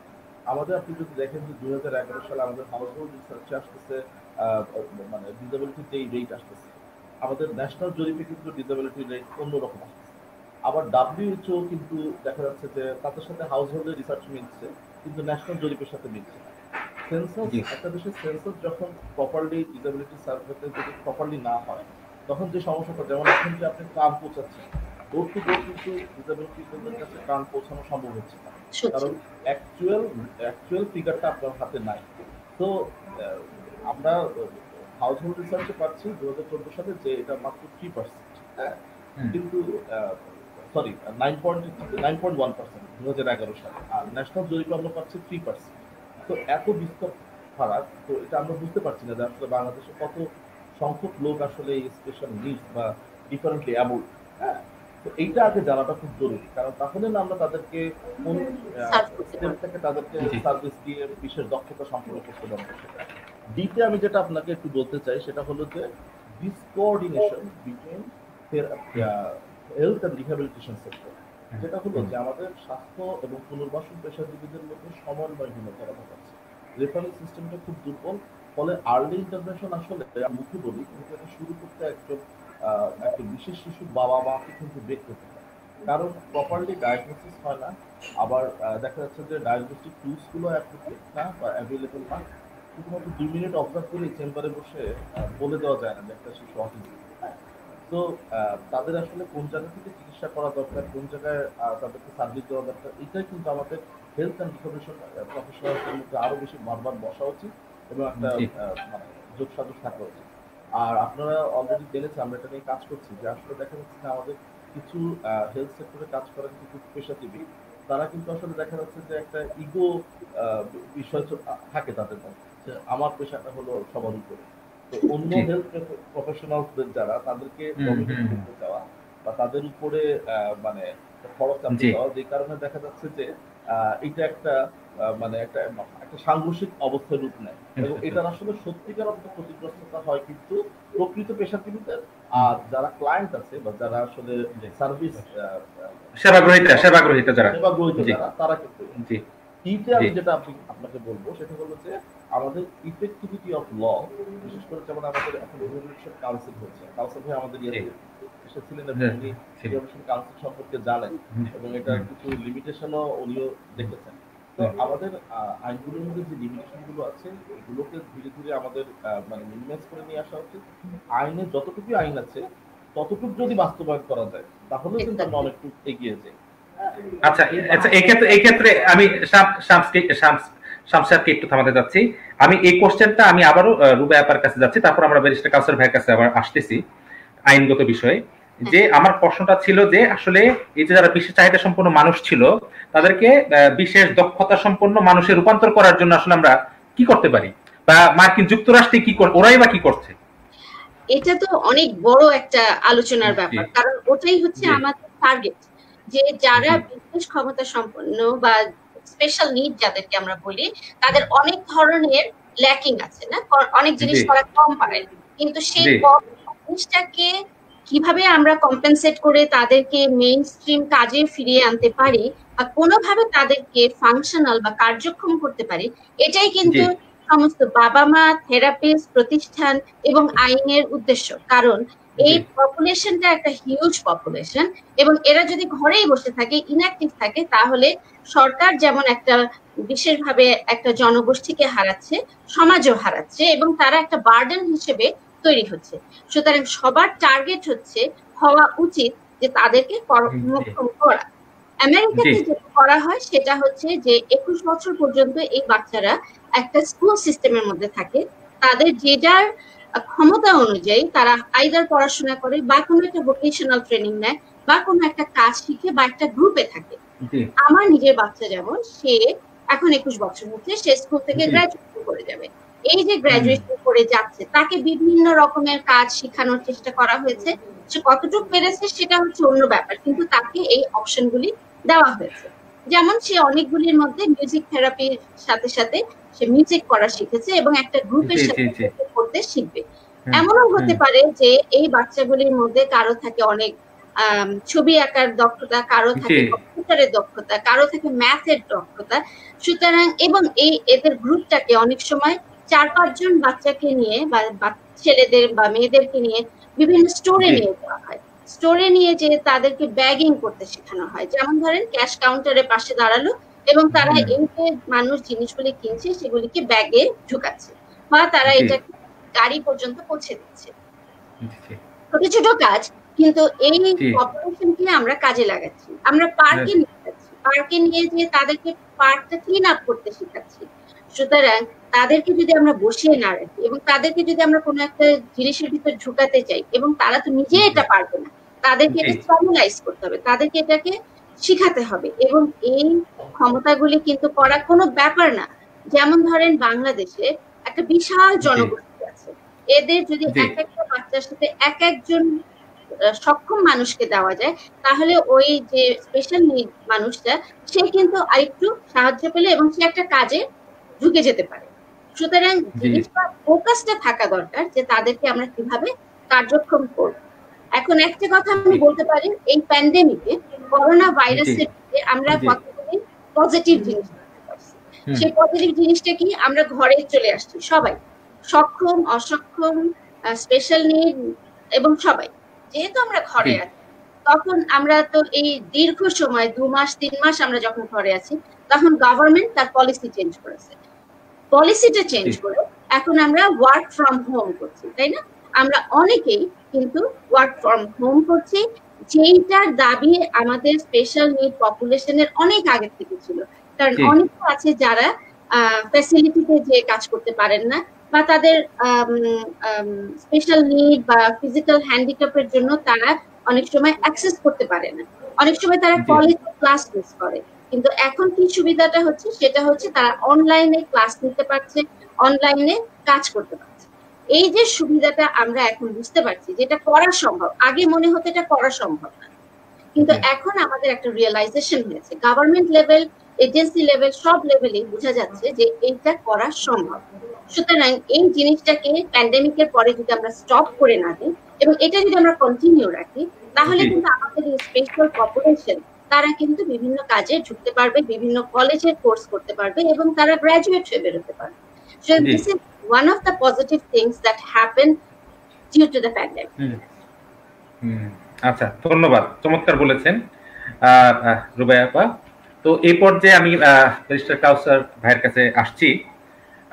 কাউসার ভাই, আপনি অনেকগুলো আইনের কথা বলেছেন, মোটামুটি যে আমাদের বিশেষ চাহিদা সম্পন্ন মানুষের সুরক্ষার জন্য অনেকগুলো আইন করা হয়েছে এবং এগুলো সাংবিধানের আলোকে, সাংবিধানিক ভিত্তিকে সমর্থন করেই এই আইনগুলো পার্লামেন্ট তৈরি করেছে। এবং আইনগুলোর যে আমরা যদি ক্যারেক্টারিস্টিক্স গুলো অ্যানালাইসিস করি, ক্যারেক্টারিস্টিক তাহলে দেখতে পাবো যে খুব ভালো আইন, এরকম আইন আগে আসেনি, এটা 2013 সালে যে আইনগুলো চমৎকার আইন। তো এই ক্ষেত্রে প্রশ্ন হচ্ছে, যদিও আমাদের এক দর্শক প্রশ্ন করেছে এখানে আপনার কাছে কাউসার ভাই, যে এই যে বিদ্যমান সাংবিধানিক যে বিধিবিধান, এছাড়া নানা ধরনের আইন আছে তাদের সুরক্ষায়, এগুলোকে বিবেচনায় নিয়ে বিদ্যমান বিচার ব্যবস্থায় বিশেষ সুবিধা বঞ্চিত মানুষ যারা আছে, হ্যাঁ, চাহিদা সম্পন্ন মানুষ, বিশেষ চাহিদা সম্পন্ন মানুষ যারা আছে, তাদের সুবিধাগুলো কতটুকু এনশিওর, অধিকারগুলো কতটুকু এনশিওর করা সম্ভব বর্তমানে যে বিদ্যমান বিচারিক ব্যবস্থায় সংবিধানের আলোকে এবং বিদ্যমান যে আইনগুলো করা হয়েছে তার আলোকে বিশেষ চাহিদা সম্পন্ন মানুষের অধিকারগুলো কতটুকু এনশিওর করা সম্ভব? ধন্যবাদ। আসলে আমি তো মনে করি যে আইনটা হয়েছে যদি আমরা বাস্তবায়ন, আইন আছে, এটা যদি আমরা বাস্তবায়ন না করি, এটা একটা কাগজে একটা বিষয় হবে। আইন করাটাও কিন্তু একটা বিশাল বড় একটা সাফল্য। অবশ্যই অবশ্যই। আইনটা মানে হচ্ছে এখন এটাকে আমার একটা অধিকারের স্বীকৃতি, আইনগত স্বীকৃতি, এবং এটা বাস্তবায়নের জন্য আমাদের অনেকগুলো এখন প্রোগ্রাম আছে, আমাদের কোর্টগুলো আছে। ফর এক্সাম্পল, যে এই আইনের যদি এটা তো 2013 সালে হয়েছে, এবং এই আইনে যে প্রতিবন্ধী ব্যক্তিদের যে অধিকারের কথা বলা আছে, এগুলো তো বিশাল বিষয়, হ্যাঁ, এবং এগুলা বাস্তবায়ন কিন্তু একদিনে হবে না। যেমন ধরেন আপনাকে বলা হচ্ছে বিল্ডিং এর যে অ্যাক্সেসিবিলিটি, হ্যাঁ, আমাদের একটা বিল্ডিং কোড আছে, এখানেও কিন্তু বলা আছে। তো এখন এটা তো আসলে যারা বিল্ডিং করবেন, হ্যাঁ, তাদের সচেতনার ব্যাপার, হ্যাঁ, তারা যদি কনসাস না হন যে এখন বিল্ডিং করবো শুধু আমার স্বাভাবিক মানুষের অ্যাক্সেস থাকে না, প্রতিবন্ধী মানুষ কিন্তু তাদেরকে কাউন্টে নিতে হবে, তাদের হাসপাতালে যাতে তার অ্যাক্সেসটা ঠিকঠাক মতো করে, কোর্টেরও বিচার বিভাগেও তার যে অ্যাক্সেসটা যদি বিল্ডিং এ যদি সঠিকভাবে হয়, তাহলে কিন্তু সে যেতে পারে, তাই না? অর্থাৎ আমি একটু বলি যে আমাদের আদালতে যদি যাই, যে বাংলাদেশ 64টা যা ডিস্ট্রিক্ট কোর্ট আছে, ওই কোর্টগুলোতে কতটুকু প্রতিবন্ধীদেরকে যাতায়াত বা তাদের চলাফেরা করার জন্য কতটুকু ব্যবস্থা আছে? কারণ আইন কিন্তু এসেছে, আইনে তো আছে, কিন্তু এই মুহূর্তে আমি তো বললাম এই আইনটা যদি আমরা বাস্তবায়ন করি, এবং এটাও আমরা বুঝি যে আইন বাস্তবায়ন করা রাতারাতি সম্ভব হবে না। আমাদের আসলে বর্তমানে যে আইনের যে কথা, যে অধিকারগুলো দেওয়া আছে বাংলাদেশে, শতকরা বলা যায় যে 90% নাই। আমরা এই প্রতিবন্ধিতা বিষয়টা আসলে আমরা এটা একটা আমাদের কাছে বললাম, আমাদের এক ধরনের লুকোচুরির ব্যাপার, আমাদের কাছে এখন দৃষ্টিভঙ্গিগত পরিবর্তনটা আমাদের হয় না, যেটা আমাদের সমাজের স্বাভাবিক একটা অংশ, আমাদের স্বাভাবিক জনগোষ্ঠী, এটা আমাদেরকে মেনে নিতে হবে, এটা আমাদেরকে বুঝতে হবে, আমাদের তাদের প্রতি দৃষ্টিভঙ্গিটা আমাদের পাল্টাতে হবে। আমাদের কোথাও কিন্তু তাদের এই যে এতগুলো অধিকারের কোথাও কিন্তু বাস্তবায়নের এখন পর্যন্ত কোনো আমরা লক্ষণ দেখি নাই। কিন্তু এখানে একটি কোশ্চেন কাসার ভাই, দর্শকের একটা কোশ্চেন আছে, কোশ্চেনটা নিয়ে আপনার কাছে আসছি, আপনাকে উদ্দেশ্য করে কোশ্চেনটা করা, যে একজন অভিভাবক বলছে যে তার সন্তান মানে বিশেষ চাহিদা সম্পন্ন একটি শিশু, তার সন্তান, এই ক্ষেত্রে তার ইচ্ছা ছিল নাম করা একটি স্কুলে তাকে ভর্তি করাবে, স্বাভাবিক স্কুলে, হ্যাঁ, নর্মাল বাচ্চারা যেসব স্কুলে যায়, ও বাবা মার ইচ্ছা ছিল যে তাকে ওই নর্মাল স্কুলে ভর্তি করাবে, কিন্তু স্কুলের প্রিন্সিপাল বা স্কুল যে অথরিটি, ইংলিশ মিডিয়াম স্কুল, নাম করা স্কুল বাংলাদেশের ঢাকার, এই ক্ষেত্রে তাকে এডমিশন নেয়নি। তারা বলেছে যে আমাদের এখানে শুধুমাত্র যারা স্বাভাবিক নর্মাল চাইল্ড তাদেরকেই নিচ্ছি, ভালো করছে তাদেরকে নিচ্ছি। এই যে তাকে তার এইটার উপর ভিত্তি করে তাকে ডিসক্রিমিনেট করা হলো, তাকে সুযোগ দেওয়া হলো না, এটা নিয়ে আইনে কি পদক্ষেপ নেওয়া যেতে পারে আপনি যদি একটু বলতেন। আইন তো একদম সুনির্দিষ্টভাবে বলে দিয়েছে ধারা 33।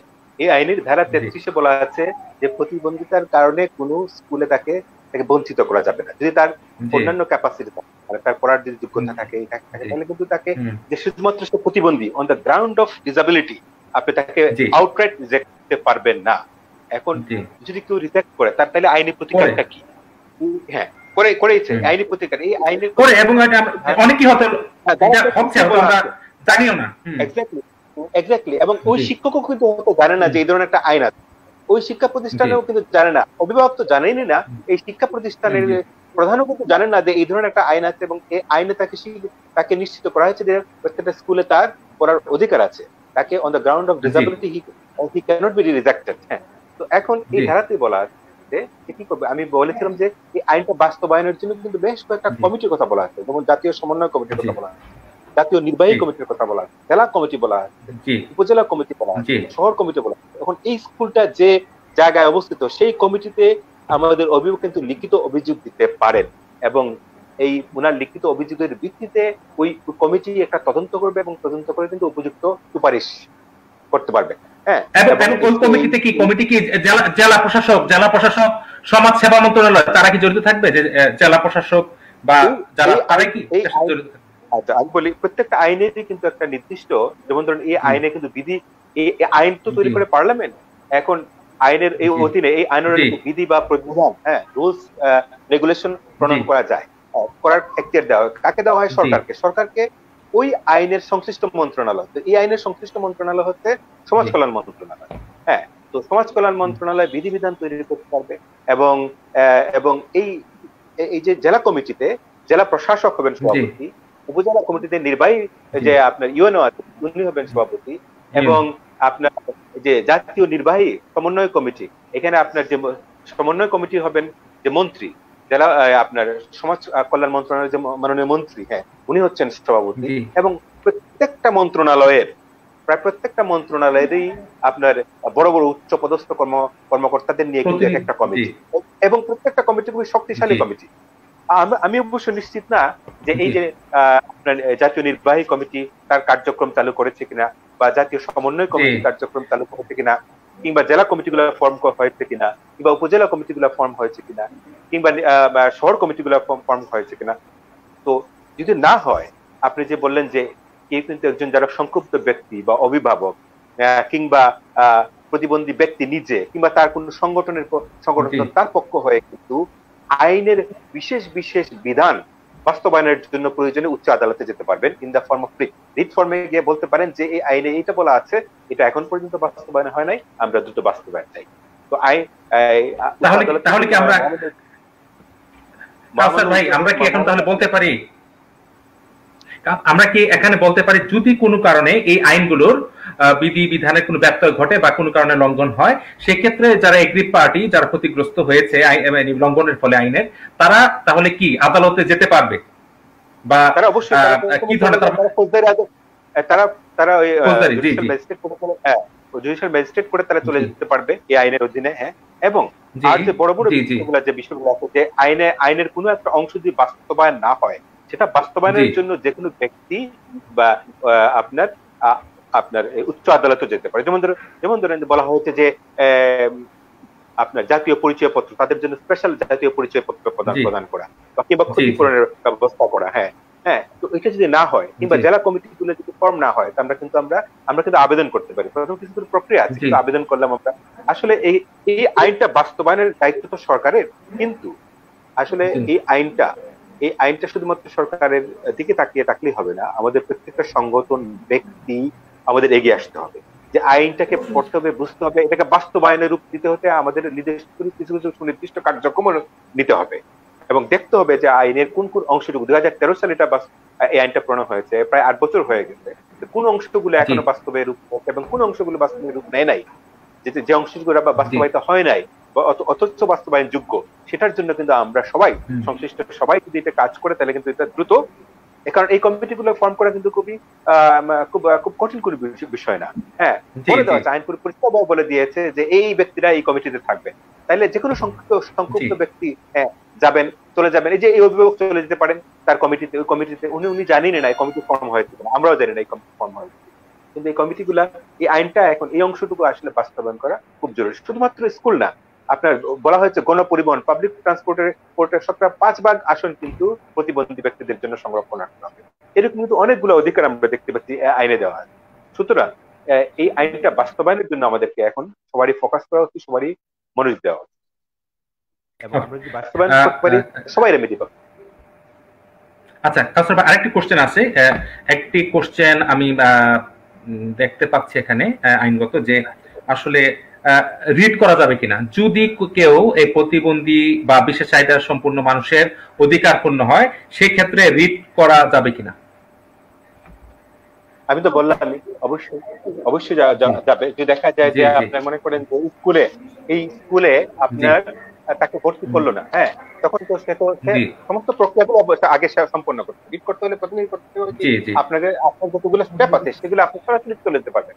যেমন ওই যদি এটা যদি জেলার স্কুল হয় তাহলে ওই জেলা কমিটিতে উনি অভিযোগ করবেন। ওই জেলা কমিটি যদি আপনার দেখা যায় যে কোনো কার্যক্রম করতে তাহলে ওই যে নির্বাহী কমিটি তাদের কাছে উনি অভিযোগ করবেন। এগুলা সমস্ত প্রক্রিয়া শেষ করে তারপরে যদি দেখা যায় কোনো কাজ না হচ্ছে, অবশ্যই উচ্চ আদালতে তাদের ইরাস্টরের জন্য, তাদের যে নিশ্চয়তার জন্য উনি উচ্চ আদালতে অবশ্যই হতে পারবেন।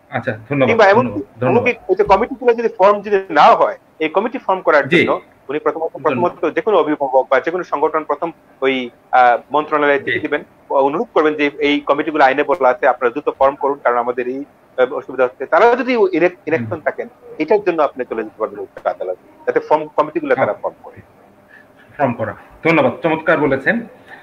এই পর্যায়ে আমি আসলে ফিদাল শামস এবং রুবাই রহমান দুজনের কাছেই প্রশ্ন করব, যে আমরা যতটুকু জানি যে আসলে বিশেষ চাহিদা সম্পন্ন মানুষ এবং যারা পিছিয়ে আছে সাধারণ মানুষের তুলনায়, তাদের জন্য আপনারা কিন্তু ব্যক্তিগতভাবে প্রাতিষ্ঠানিকভাবে নানা ধরনের কাজ করে যাচ্ছেন আপনারা দুজনেই, যতটুকু আমি জানি। এবং এই ক্ষেত্রে Shams Bangladesh therapy and rehabilitation ফাউন্ডেশনের ফাউন্ডার ডাইরেক্টর হিসাবে আছে, এবং আমাদের রুবাই আপা আপনি আমাদের autism society and rehabilitation association আসার সাথে আপনি ফাউন্ডার অ্যান্ড এক্সিকিউটিভ ডাইরেক্টর। এই ক্ষেত্রে প্রথমেই আমি ফিদাল শামসের কাছে জানতে চাচ্ছি যে আপনারা একটা অবদান রাখছেন এই বিশেষ চাহিদা সম্পন্ন মানুষদের সুষ্ঠু পরিচর্যা, তাদের শিক্ষা, তাদের যেন স্বাভাবিকভাবে জীবনযাত্রা তাদেরকে আমরা নিয়ে আসতে পারি। তো আপনি যদি একটু সংক্ষেপে আপনাদের কার্যক্রমগুলো সংক্ষিপ্তভাবে তুলে ধরতেন, তারপর আমি আপার কাছে যাব। আচ্ছা, আমি এই আনসারটা সংক্ষেপ দিব, কিন্তু আমি আসলে কাউন্সিল ভাষায় একটা জিনিস অ্যাড করতে চাচ্ছি না। আমি একটু সুসংবাদই দেই, সেটা হলো যে আমরা অনেকদিন ধরে লেভেলে কাজ করি, তো আমরা কেন জানি দেখছি যে এখন আসলে স্কুলগুলো নেয় আমাদের বাচ্চাদেরকে দিচ্ছে, আমাদের বিশেষ সম্পূর্ণ বাচ্চাদেরকে তুলনামূলক দিচ্ছে। সমস্যাটা যেটা হচ্ছে সেটা হলো আমাদের এই মানে মেইন স্ট্রিম স্কুলগুলোতে তারা যাচ্ছে, সেখানে আসলে তাদের পরিচর্যার মানে যথেষ্ট প্রটোকল নেই, যথেষ্ট ব্যবস্থাপনা, এবং দেখা যাচ্ছে যে আমি নিলাম ঠিক আছে, কিন্তু আমি নিয়ে তাকে আরো বেশি মানে ক্লাসিফাইড করে ফেলছি, বা তাকে আরো বৈষম্যের মধ্যে ফেলছি। এইটা ওই বিশেষ চাহিদা সম্পন্ন শিশুর বাবা মায়ের জন্য আসলে অনেক বেশি চ্যালেঞ্জিং। আর একটা বিষয় হলো যে আইনের বিষয়টা যেটা বলছিলেন, আইনের যখন খসড়া হয় বা যখন মানে এগুলো পরিমার্জন হয় বা একটা নতুন আইন প্রণয়নের আগে যখন স্টেপগুলো থাকে, এটা আমার একটা সাজেশন হতে পারে যে আমাদের এখন বাংলাদেশে প্রচুর রিহ্যাবিলিটেশন পেশাজীবী আছে। তো আমাদের স্পিচ অ্যান্ড ল্যাঙ্গুয়েজ থেরাপিস্ট সহ এই ধরনের যারা রিহ্যাবিলিটেশন পেশাজীবী আছেন, যারা আসলে একজন বিশেষ চাহিদা সম্পন্ন শিশু কিশোর ব্যক্তির পুনর্বাসনে কাজ করছেন, তাদেরকে যদি এই ধরনের জেলাভিত্তিক হোক, জাতীয় পর্যায়ে হোক, এই ধরনের কমিটিগুলোতে কিন্তু আমরা তাদের উপস্থিতি দেখি। তো এই ধরনের তাদের উপস্থিতির মাধ্যমে কিন্তু আসলে অনেক ভালো ভালো মানে উপত্য আসতে পারে, অনেক ভালো মানে সাপোর্ট আসতে পারে। তো এই কমিটিগুলোতে আসলে স্পিচ অ্যান্ড ল্যাঙ্গুয়েজ থেরাপিস্টদের অংশগ্রহণ দরকার, এবং অন্যান্য পেশাজীবীদেরও যৌক্তিকতার স্বার্থে তাদের মানে অংশগ্রহণটা খুবই জরুরি, এটা আমি মনে করি।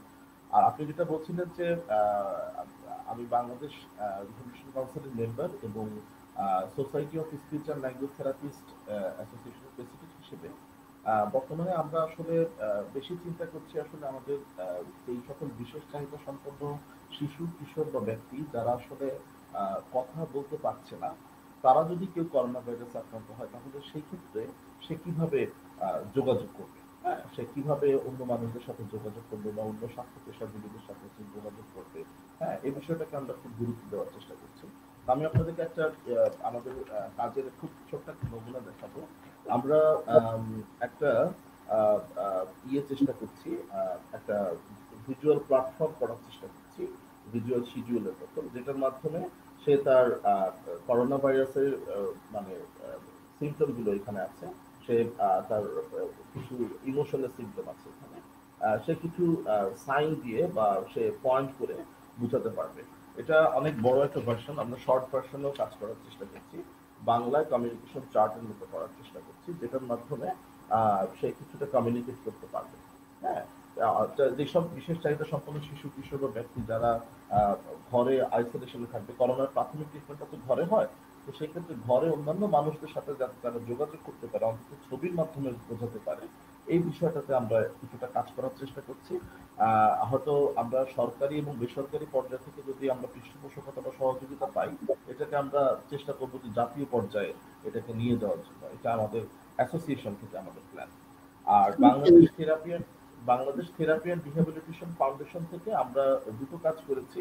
একটা যেটা হলো যে আপনারা জানেন যে আমাদের সমাজসেবা অধিদপ্তরের আন্ডারে যে প্রতিষ্ঠানগুলো রেজিস্ট্রেশন আছে, সেই প্রতিষ্ঠানগুলোতে শিক্ষা উপবৃত্তি দেওয়া হয় আমাদের যারা অটিজম এবং নিউরো ডেভেলপমেন্ট ডিসঅর্ডার শিশু আছে। তো আমরা এই বছর প্রায় বেশ কিছু শিক্ষার্থীকে আমরা এই উপবৃত্তিটা দিতে পেরেছি, এবং আমরা আমাদের বিশেষ চাহিদা সম্পন্ন শিশুর বাবা মাদেরকে আমরা কিন্তু অনলাইনে আমরা তাদেরকে টেলি রিহ্যাবিলিটেশন সার্ভিস প্রোভাইড করছি, যদিও সেটা খুব সীমিত আকারে, যেহেতু ইন্টারনেট অ্যাক্সেস বা আমাদের সবার নেই।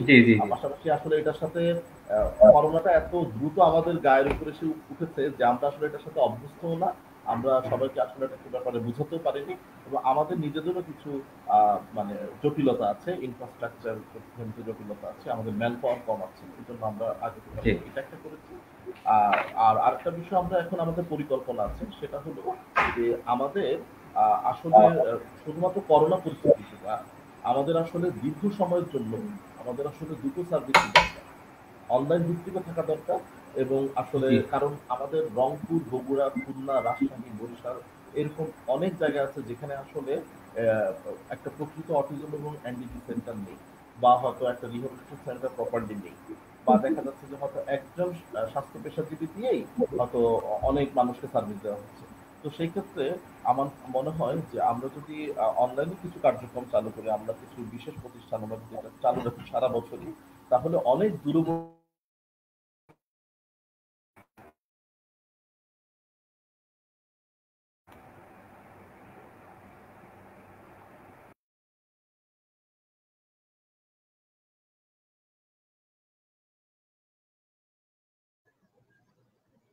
সার্ভিস তাদের ওই নির্দিষ্ট সেন্টার বা অর্গানাইজেশন গুলোতে আসতেই হবে। জি, আচ্ছা, এই ক্ষেত্রে আমি রুবাইয়া আপনাকে জানাচ্ছি, আপনি একটা প্রতিষ্ঠান সাথে আপনি চালাচ্ছেন, হ্যাঁ, তো যুক্ত আছেন, তো আপনি যদি একটু সংক্ষেপে বিষয়গুলো তুলে ধরতেন, আপনাদের কার্যক্রম, আপনারা কোন পরিসরে আছেন, বিষয়গুলো তুলে ধরতেন। আচ্ছা, আমার যে অর্গানাইজেশনটা আমরা প্রতিষ্ঠা করেছি এবং আমার সাথে প্রায় 200 ফ্যামিলি কানেক্টেড আছে, আমরা প্রিডমিনেন্টলি কাজ করি রিহ্যাবিলিটেশন করার জন্য, but in a alternative setting. সেটা হচ্ছে যেটা স্কুল কলেজ করে যাচ্ছে সেটার সাইডে আমরা যেটা চেষ্টা করি যে তার যদি অন্য কোনো ক্ষমতা থেকে থাকে সেই ক্ষমতাটাকে আরেকটু জোরদার করার জন্য প্রথমত ফ্যামিলি ইন্টিগ্রেশন, কারণ ফ্যামিলির প্রথমে বুঝতে হবে যে তার বাচ্চাটারও কিছু ক্ষমতা আছে। এই জিনিসটাকে রিস্টাবলিশ করার জন্য বা বাবা মাকে প্রথমে আত্মপ্রত্যয় করা, বাবা মাকে প্রথমে আমাদের ফোকাস হচ্ছে বাবা মা, কারণ প্রথমে যদি বাবা মা না শিখতে পারে বা বাবা মা যদি নিজেকে কনফিডেন্স আনতে না পারে যে বাচ্চাকে আমরা নিয়ে যেতে পারবো একটা পর্যায়ে, ততক্ষণ পর্যন্ত একটা বাচ্চা কিন্তু, কারণ তার একটা ল্যাকিং আছে, তার একটা সীমিত একটা ক্ষমতা আছে, সুতরাং বাবা মাকে ওই পরিপূরক হিসেবে দাঁড়াতে হবে। সুতরাং আমরা বিভিন্ন ওয়ার্কশপ করি বাবা মাকে ক্ষমতায়ন করার জন্য, এবং সেই পর্যায়ে আমরা বাবা মার জন্য, যেহেতু তারা নিউ ইমিগ্রেন্ট টু আমেরিকা, সুতরাং তাদের জন্য ল্যাঙ্গুয়েজ কোর্স, কম্পিউটার ক্যাপাবিলিটি, বিভিন্ন কম্পিউটার কোর্স, ইএসএল ইংলিশ শেখার জন্য, এই সমস্ত কাজগুলি আমরা বাবা মার জন্য করি। যাতে তারা নিজেদেরকে সেলফ সাফিসিয়েন্ট করতে পারে বা তাদেরকে কর্মক্ষম বা মেইন স্ট্রিম কাজের সাথে যুক্ত করতে পারে, এবং যেই মুহূর্তে তারা স্বাবলম্বী হবে সেই মুহূর্তে তারা তাদের বাচ্চাদেরকেও সহযোগিতা করতে পারবে। সেই হিসেবে আমরা গভর্নমেন্ট লেভেলে কাজ করছি। সেটা হচ্ছে আমরা একটা সেন্টার চাচ্ছি, যেই সেন্টারটা সাউথ এশিয়ান কমিউনিটিকে ফোকাস করবে। এখানে অনেক সেন্টার আছে, আমেরিকাতে প্রচুর সেন্টার আছে, কিন্তু আমাদের নিজস্ব সেন্টার বলতে যেটা বুঝাই যে সাউথ এশিয়ান, লাইক মুসলিম, হিন্দু, মানে ধর্ম যেটাকে আমরা বলি, বা আমরা যেটাকে কালচারাল বেসিস বলি, কালচারালি অ্যাপ্রোপ্রিয়েট সেন্টার চাই। এবং সেটা নিয়ে আমরা গভর্নমেন্ট লেভেলে কাজ করছি যে আমাদেরকে এমন একটি প্রতিষ্ঠান বা এমন একটি অনুদান দেওয়া হোক যেটাতে আমরা একটি সেন্টার করতে পারবো, যে সেন্টারে আমরা কালচারালি অ্যাপ্রোপ্রিয়েট থেরাপিস্ট দিতে পারবো। কারণ যখন একটা বাচ্চা 21 বছরে পৌঁছে যায়, সে 21 বছরের পরে তখন বাবা মা বয়স্ক হয়ে যান, সুতরাং এই পপুলেশনকে সাপোর্ট দেওয়া বেশ কঠিন হয়ে পড়ে। কিন্তু তারা যদি বাসায় ফিরে যায়, তখন বাবা মার জন্য এই পপুলেশনকে ঘরে রাখা বা তাদেরকে এনগেজ রাখা কঠিন। সেই জন্য আমরা এমন একটা প্রতিষ্ঠান চাই, যেই প্রতিষ্ঠানটা আমরা কালচারালি অ্যাপ্রোপ্রিয়েট হবে এবং তাদেরকে আমরা বিভিন্ন ধরনের কাজের সাথে যুক্ত করতে পারবো। এটাই আমাদের অর্গানাইজেশনের মূল লক্ষ্য, এবং সেই লক্ষ্যে আমরা গভর্নমেন্টের সাথে কাজ করে যাব। আচ্ছা, ধন্যবাদ ধন্যবাদ ধন্যবাদ। যখন আমরা বাংলাদেশ পরিপ্রেক্ষিতে কথা বলছিলাম, আমি ডক্টর শামসের সাথেও এই ব্যাপারে অনেকবার কথা বলেছি যে আমরা যে সমস্ত সুযোগ সুবিধা নিউ ইয়র্কে পেয়ে থাকি আমাদের বাচ্চাদের জন্য, এটা হয়তো হ্যাঁ বাংলাদেশের পরিপ্রেক্ষিতে সম্ভব না, কিন্তু কিছুটা হলেও সম্ভব। সেটা হচ্ছে যে আমরা পলিসিগত কিছু চেঞ্জ আনা সম্ভব কিনা, আমরা এই ব্যাপারে কাজ করতে চাই। সেটা হচ্ছে যে অবশ্যই আমাদের গ্রাসরুট লেভেলে, তৃণমূল পর্যায়ে একটা আন্দোলন তৈরি করতে হবে। সেই জিনিসটাকেই হচ্ছে গিয়ে আমাদের এই পপুলেশনের জন্য এফেক্টিভ হবে। সেটা হচ্ছে ধরেন একটা মসজিদের ইমাম, উনি যদি এই ব্যাপারে জানেন বা তার কিছুটা জ্ঞান হয় এবং তার সাথে যদি আরেকজন প্রফেশনালকে দেওয়া যায়, তাহলে প্রতিটি খুতবার সময়, মানে যখন ধরেন শুক্রবারে যে একটা বিরাট গ্যাদারিং হয়, তাদের মাঝে এই অ্যাওয়ারনেসটা ক্রিয়েট করা সম্ভব বা এই ইস্যুটাকে অ্যাড্রেস করা সম্ভব। বাবা মা যখন সচেতন হবে, তখন এই বাচ্চাগুলোকে অবশ্যই কর্মক্ষম করা সম্ভব হবে। ধন্যবাদ, চমৎকার বলেছেন। এই পর্যায়ে আমি কাউসার ভাইয়ের কাছে আবার আসছি। কাউসার ভাই, অনেকেই জানতে চাচ্ছে, বারবার যে বিষয়গুলো জানতে চাচ্ছে, যে আপনি একজন আইন বিশেষজ্ঞ বা আইনের সাথে সংশ্লিষ্ট একজন মানুষ হিসেবে, উচ্চ আদালতের একজন আপনি আইনজীবী হিসেবে, বর্তমানে যে বিশেষ সুবিধা চাহিদা সম্পন্ন যে মানুষগুলো আছে, হ্যাঁ, আপনি কিভাবে নিজের মতামত দিবেন তাদের আইনগত যে সুরক্ষা বা তাদের যে সাংবিধানিক যে অধিকার, মৌলিক অধিকার বলি বা আইনগত অধিকার বলি, এগুলো সুরক্ষা দেওয়ার জন্য আপনি আপনার একজন আইনজীবী হিসেবে আপনার একটু মতামত গুলো যদি তুলে ধরতেন সংক্ষেপে। আসলে এই আইনে কিন্তু বলেই দেওয়া আছে যে এখন থেকে যে আসলে কোর্ট কাচারি, হ্যাঁ, আমাদের এই প্রতিবন্ধী ব্যক্তিদের জন্য তারা যাতে বিচার পান, হ্যাঁ, এবং তাদেরকে তাদের প্রয়োজনে তাদের যে সাক্ষী নিতে হয়, তাদেরকে কোনো এভিডেন্স দিতে হয়, তাহলে কোর্টের স্ট্রাকচারটাকেই তাদের উপযোগী করে গড়ে তুলতে হবে। এটা কিন্তু আইনেই বলে দেওয়া। সুতরাং এই আইনটা যদি আমরা বাস্তবায়ন করি, আবারও আমরা কিন্তু এই প্রতিবন্ধী ব্যক্তিদের জন্য বিচারের যে অ্যাক্সেসিবিলিটি টু দ্য জাস্টিস, এটা খুব সহজ হয়ে যাবে। আর আমি আরেকটা বিষয় আমি বলতে চাই যে আসলে এটা সত্য যে স্কুলে বা শিক্ষা প্রতিষ্ঠানে, হ্যাঁ, শুধু একজন প্রতিবন্ধী একজন প্রতিবন্ধী ব্যক্তিকে নিলেই হবে না, তার জন্য কিন্তু উপযুক্ত পরিবেশ তৈরি করা স্কুলের দায়িত্ব, আইনে বলে দেওয়া। হ্যাঁ, শুধু তাই না, শুধু স্কুল কেন, কর্মসংস্থানে একজন প্রতিবন্ধী ব্যক্তি যাতে কর্মসংস্থানে যদি তার কোনো বৈরী পরিবেশ না পায়, একজন প্রতিষ্ঠানের মালিক তো তাকে নিবেনই, সেই সাথে তার জন্য সে যাতে কাজ করতে পারে সেই জন্য একটু পরিবেশটা তাকে তৈরি করে দিতে হবে। হ্যাঁ, তো এই জন্য আসলে আমাদের এই আইনটার বাস্তবায়নের জন্য আমাদের এখন সবচেয়ে বেশি, আমি বারবারই বলছি, সবচেয়ে বেশি আমরা যদি ফোকাস দিই, তাহলে কিন্তু আমরা প্রত্যেকটা সমস্যারে আমরা মোটামুটি সমাধান পেয়ে যাব। আর আমি শামস ভাইকে বলতে চাই যে এই আইনে যে বিভিন্ন ধরনের কমিটির কথা বলা দেওয়া আছে, আমি একমত যে এখানের মধ্যে অনেক যারা যারা অলরেডি বিভিন্ন মন্ত্রণালয়ে কাজ করেন বা প্রশাসনের লোকই দেখা যাচ্ছে বেশি, তাদের সমন্বয়ে এই কমিটিগুলো করা হচ্ছে। কিন্তু এই কমিটি ছাড়াও কিন্তু আইনে অনেকগুলা সাব কমিটির কথা বলা আছে, উপকমিটির কথা বলা আছে। আমি মনে করি এইসব উপকমিটিতে বা বিভিন্ন ধরনের সংগঠন যারা এইসব বাংলাদেশে বিভিন্ন সংগঠন প্রতিবন্ধীদের নিয়ে কাজ করতেন, তাদের এইসব সংগঠনে এইসব উপকমিটিতে যুক্ত অত্যন্ত প্রয়োজনীয়। কারণ তাদের অভিজ্ঞতা আছে, তারা মাঠ পর্যায়ে কাজ করছেন, তারা সরাসরি প্রতিবন্ধী ব্যক্তিদের নিয়ে কাজ করছেন। তাদের অভিজ্ঞতাটা যদি কাজে লাগানো যায় এবং এই উপকমিটিগুলোতে তাদেরকে যদি অন্তর্ভুক্ত করে দেওয়া যায়, তাইলে আসলে মূল যে কমিটিগুলো তারাই সবচেয়ে বেশি লাভবান হবে এবং আইনেরও কিন্তু যথাযথ প্রয়োগটা কিন্তু সহজ হবে।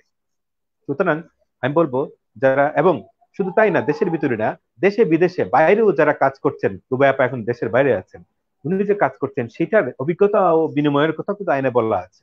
হ্যাঁ, যাতে করে আমরা তাদের জ্ঞান, তাদের যে অভিজ্ঞতা এবং তাদের যে টেকনিক গুলো আমরা কিন্তু বাংলাদেশে যদি এটা উপযুক্ত হয়, সেটা মত বিনিময়ের মাধ্যমে, এক্সচেঞ্জের মাধ্যমে আমরা যদি উপযুক্ত মনে করি, তাহলে এটা কিন্তু বাংলাদেশে বাস্তবায়ন করা সম্ভব। সুতরাং এটা একটা গ্লোবাল ইস্যু, গ্লোবাল ব্যাপার। সবার সাথে সবার কাজ করে সমাজের দৃষ্টিভঙ্গিটা পরিবর্তন করতে হবে, ব্যক্তির দৃষ্টিভঙ্গিতে পরিবর্তন করতে হবে, পরিবারের দৃষ্টিভঙ্গি এটা পরিবর্তন করতে হবে। মনে রাখতে হবে যে আসলে আমরা যে কোনো পর্যায়ে কিন্তু আমরা যারা এখন স্বাভাবিক বলে মনে করছি, আমরা যেসব ব্যক্তিরা, আমরা কিন্তু যে কোনো সময় কিন্তু এই প্রতিবন্ধী ব্যক্তির দলে বা পর্যায়ে পড়ে যেতে পারি। সুতরাং আমাদের প্রত্যেকের নিজেরই, শুধু প্রতিদ্বন্দ্বী ব্যক্তিরই সুরক্ষার জন্য নয়, আমাদের নিজেদের প্রয়োজনে এই আইনটা কিন্তু যথাযথ বাস্তবায়ন করাটা আমি মনে করি অত্যন্ত জরুরি। আচ্ছা কাউসার ভাই, একটা কোশ্চেন এখানে। এখন যেহেতু আমরা করোনাকালীন অবস্থায় সময় আমরা বসবাস করছি সবাই, আদালত ব্যবস্থাও কিন্তু এরকম ভাবে আগের মতো আর মানে করা স্বাভাবিক অবস্থা নিয়ে আসা সম্ভব হচ্ছে না। হয়তোবা আস্তে ধীরে এটা আমরা যাব, ওই পর্যায়ে যাব। তো এখন এই করোনাকালীন অবস্থায় এই সীমিত পর্যায়ে আদালত ব্যবস্থা চালু আছে। এই ক্ষেত্রে আমরা এই করোনাকালীন অবস্থায় আদালত থেকে যারা আমরা বিশেষ চাহিদা সম্পন্ন মানুষ আছি, যদি আমরা এই মানে সেক্টর নিয়ে যারা কাজ করছি বা অভিভাবক যারা আছেন এই বিশেষ চাহিদা সম্পন্ন মানুষের, তাদের কোনো আইনগত অধিকার নিয়ে যদি এই করোনাকালীন অবস্থায় তারা আদালতে যেতে চায়, বিচার বিভাগের কাছে যেতে চায়, বিদ্যমান যে অনলাইন বা ভার্চুয়াল কোর্ট সিস্টেমের মাধ্যমে বিচারিক কার্যক্রম পরিচালিত হচ্ছে, তাতে কি সম্ভব যে তাদের আইনগত অধিকার বা মৌলিক অধিকার গুলো এনজয় করা বা ক্লেম করা কি সম্ভব কিনা? এখন এই মুহূর্তে আসলে বেশ কঠিন, কারণ স্বাভাবিকভাবে কোর্ট এখন বন্ধ আছে এবং ভার্চুয়াল কোর্টের কিন্তু সুনির্দিষ্ট বিষয় নিয়ে ভার্চুয়াল কোর্ট পরিচালিত হচ্ছে। যেমন আপনার বেইলের ব্যাপার, শুধুমাত্র বেইল, ইমার্জেন্সি বেইল, এইসব বেইল বন্ড, এইসব বিষয়গুলো কিন্তু আমাদের কোর্টগুলো, ভার্চুয়াল কোর্টগুলো পরিচালিত হচ্ছে। এর বাইরে কিন্তু কোনো ম্যাটারগুলো তারা এন্টারটেইন করছেন না বা সম্ভব হচ্ছে না। আমাদের এই ভার্চুয়াল কোর্টের কনসেপ্ট রিড করা পসিবল কিনা? রিড করা পসিবল এই সিচুয়েশনে? রিড করা অবশ্যই সম্ভব, কারণ উচ্চ আদালতের রিট আর, এবং আমি মনে করছি যে যেহেতু বাংলাদেশে এখন আর সাধারণ ছুটি আর বর্ধিত হয় নাই এবং শনিবারে আমাদের ফুল কোর্ট সভা আছে, তো আমার মনে হয় যে আমাদের যে কোর্ট যে বন্ধ রয়েছে সেটাও আস্তে আস্তে খুলে যাবে স্বাভাবিকভাবেই। এবং খুলে গেলে আমাদের যে প্রতিবন্ধী ব্যক্তিদের যে অধিকারের কথা আইনে বলা আছে, সেই তারা যদি কোনোভাবে এফেক্টেড হয় অ্যাডভার্সলি, তারা সংশ্লিষ্ট কোর্টে তারা যেতে পারবে once the court is open. তো আমরা আশা করছি যে কোর্ট খুলে যাবে এবং তাদের এই অধিকারগুলো কোর্টের মাধ্যমে তারা বাস্তবায়ন পারবে। আচ্ছা জি, ধন্যবাদ। এই পর্যায়ে আমি ফিদাল শামসের কাছে, আমাদের অনুষ্ঠানের সময় কিন্তু শেষের দিকে আমরা চলে আসছি। আসলে কিভাবে সময় এতগুলো কেটে গেল এটা আসলে আমরাও আসলে বুঝতে পারছি না, আসলে চমৎকার আপনাদের কাছ থেকে জানতে পারছি। আচ্ছা, আমি ফিদাল শামসের কাছে যে বিষয়টা জানতে চাই, আপনি একজন স্পিচ এবং ল্যাঙ্গুয়েজ থেরাপিস্ট হিসাবে করোনাকালীন অবস্থায় বিশেষ চাহিদা সম্পন্ন মানুষের যারা পরিবার আছে, পিতামাতা আছে, গার্ডিয়ান আছে, তাদের জন্য কি পরামর্শ দিবেন সংক্ষিপ্ত করে যদি বলেন, করোনাকালীন সময়ে বিশেষ চাহিদা সম্পন্ন মানুষের গার্ডিয়ানদের প্রতি, প্যারেন্টসদের প্রতি? অবশ্যই ধন্যবাদ ডক্টর নাইম। আমাদের এই কঠিন একটা পরিস্থিতির মধ্যে আমরা যাচ্ছি, তো এই সময়টা সবচেয়ে বড় যে বিষয়টা সেটা হলো, আমি প্রথমে একটা মেসেজ দিই, আমাদের অনেক সময় আমাদের বিশেষ চাহিদা সম্পন্ন শিশু বাবা মায়েরা, তারা করোনাকালীন আগে তারা যখন থেরাপি সেন্টারে বা স্কুলগুলোতে আসতেন, তখন আসলে দেখা যায় কি তারা অনেক বেশি থেরাপিস্টদের উপরে বা স্কুলের উপরে কিন্তু অনেক বেশি নির্ভর থাকে। এই ক্ষেত্রে দেখা যাচ্ছে তারা যখন ওই পরিচর্যার বিষয়টা ভালো মতো হয়তো বুঝছেন না বা তারা খেয়াল করছেন না, অনেক সময় স্কুল কর্তৃপক্ষ বা থেরাপিস্টরাও হয়তো আন্তরিকতার সাথে সেটা বাবা মাকে ভালো মতো বুঝাতে পারছেন না।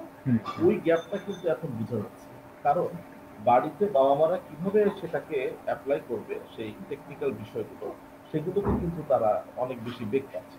আর যে অভিভাবকরা নিজে থেকেই অনেক বেশি জানার চেষ্টা করেন সবসময়, বা যারা যারা আন্তরিকভাবে পেয়েছেন বিশেষ স্কুল বা থেরাপিস্টদেরকে, তারা কিন্তু হয়তো একটু বেশি সুবিধা পাচ্ছেন, তারা হয়তো বাড়িতে অনেক বেশি পরিচর্যা করতে পারছেন তাদের বিশেষ। এটা একটা মেসেজ যে আসলে আমাদের করোনা পরবর্তী অবস্থা থেকে আমাদের যে কোনো সময় এই করোনা থেকেও ভয়াবহ মহামারী বা অন্য দুর্যোগ আসতে পারে। তো আমাদের প্রত্যেকটা বাবা মাকে আমাদের নিজেদেরকে অনেক বেশি এম্পাওয়ার্ড হতে হবে, নিজেদেরকে একজন রিসোর্স পার্সন হিসেবে মানে তুলে ধরতে হবে, নিজেরাই নিজেদের বাচ্চার ব্যাপারে একজন রিসোর্স পার্সন হতে হবে। তো এটা আমার একটা মেসেজ প্রথমেই আমি দিলাম। তো এখন আমরা যেটা করতে পারি সেটা হলো যে করোনা নিউজ চতুর্দিকে আছে আমাদের মিডিয়াগুলোতে, পত্রিকা, টেলিভিশন নিউজে, আমরা নিজেরাও করোনা করোনা করছি প্রতিদিন। ক্রিকেট আপডেটের মতো আমরা খোঁজ নিচ্ছি করোনা আক্রান্ত হলো কতদিন দেশে সারা বিশ্বে।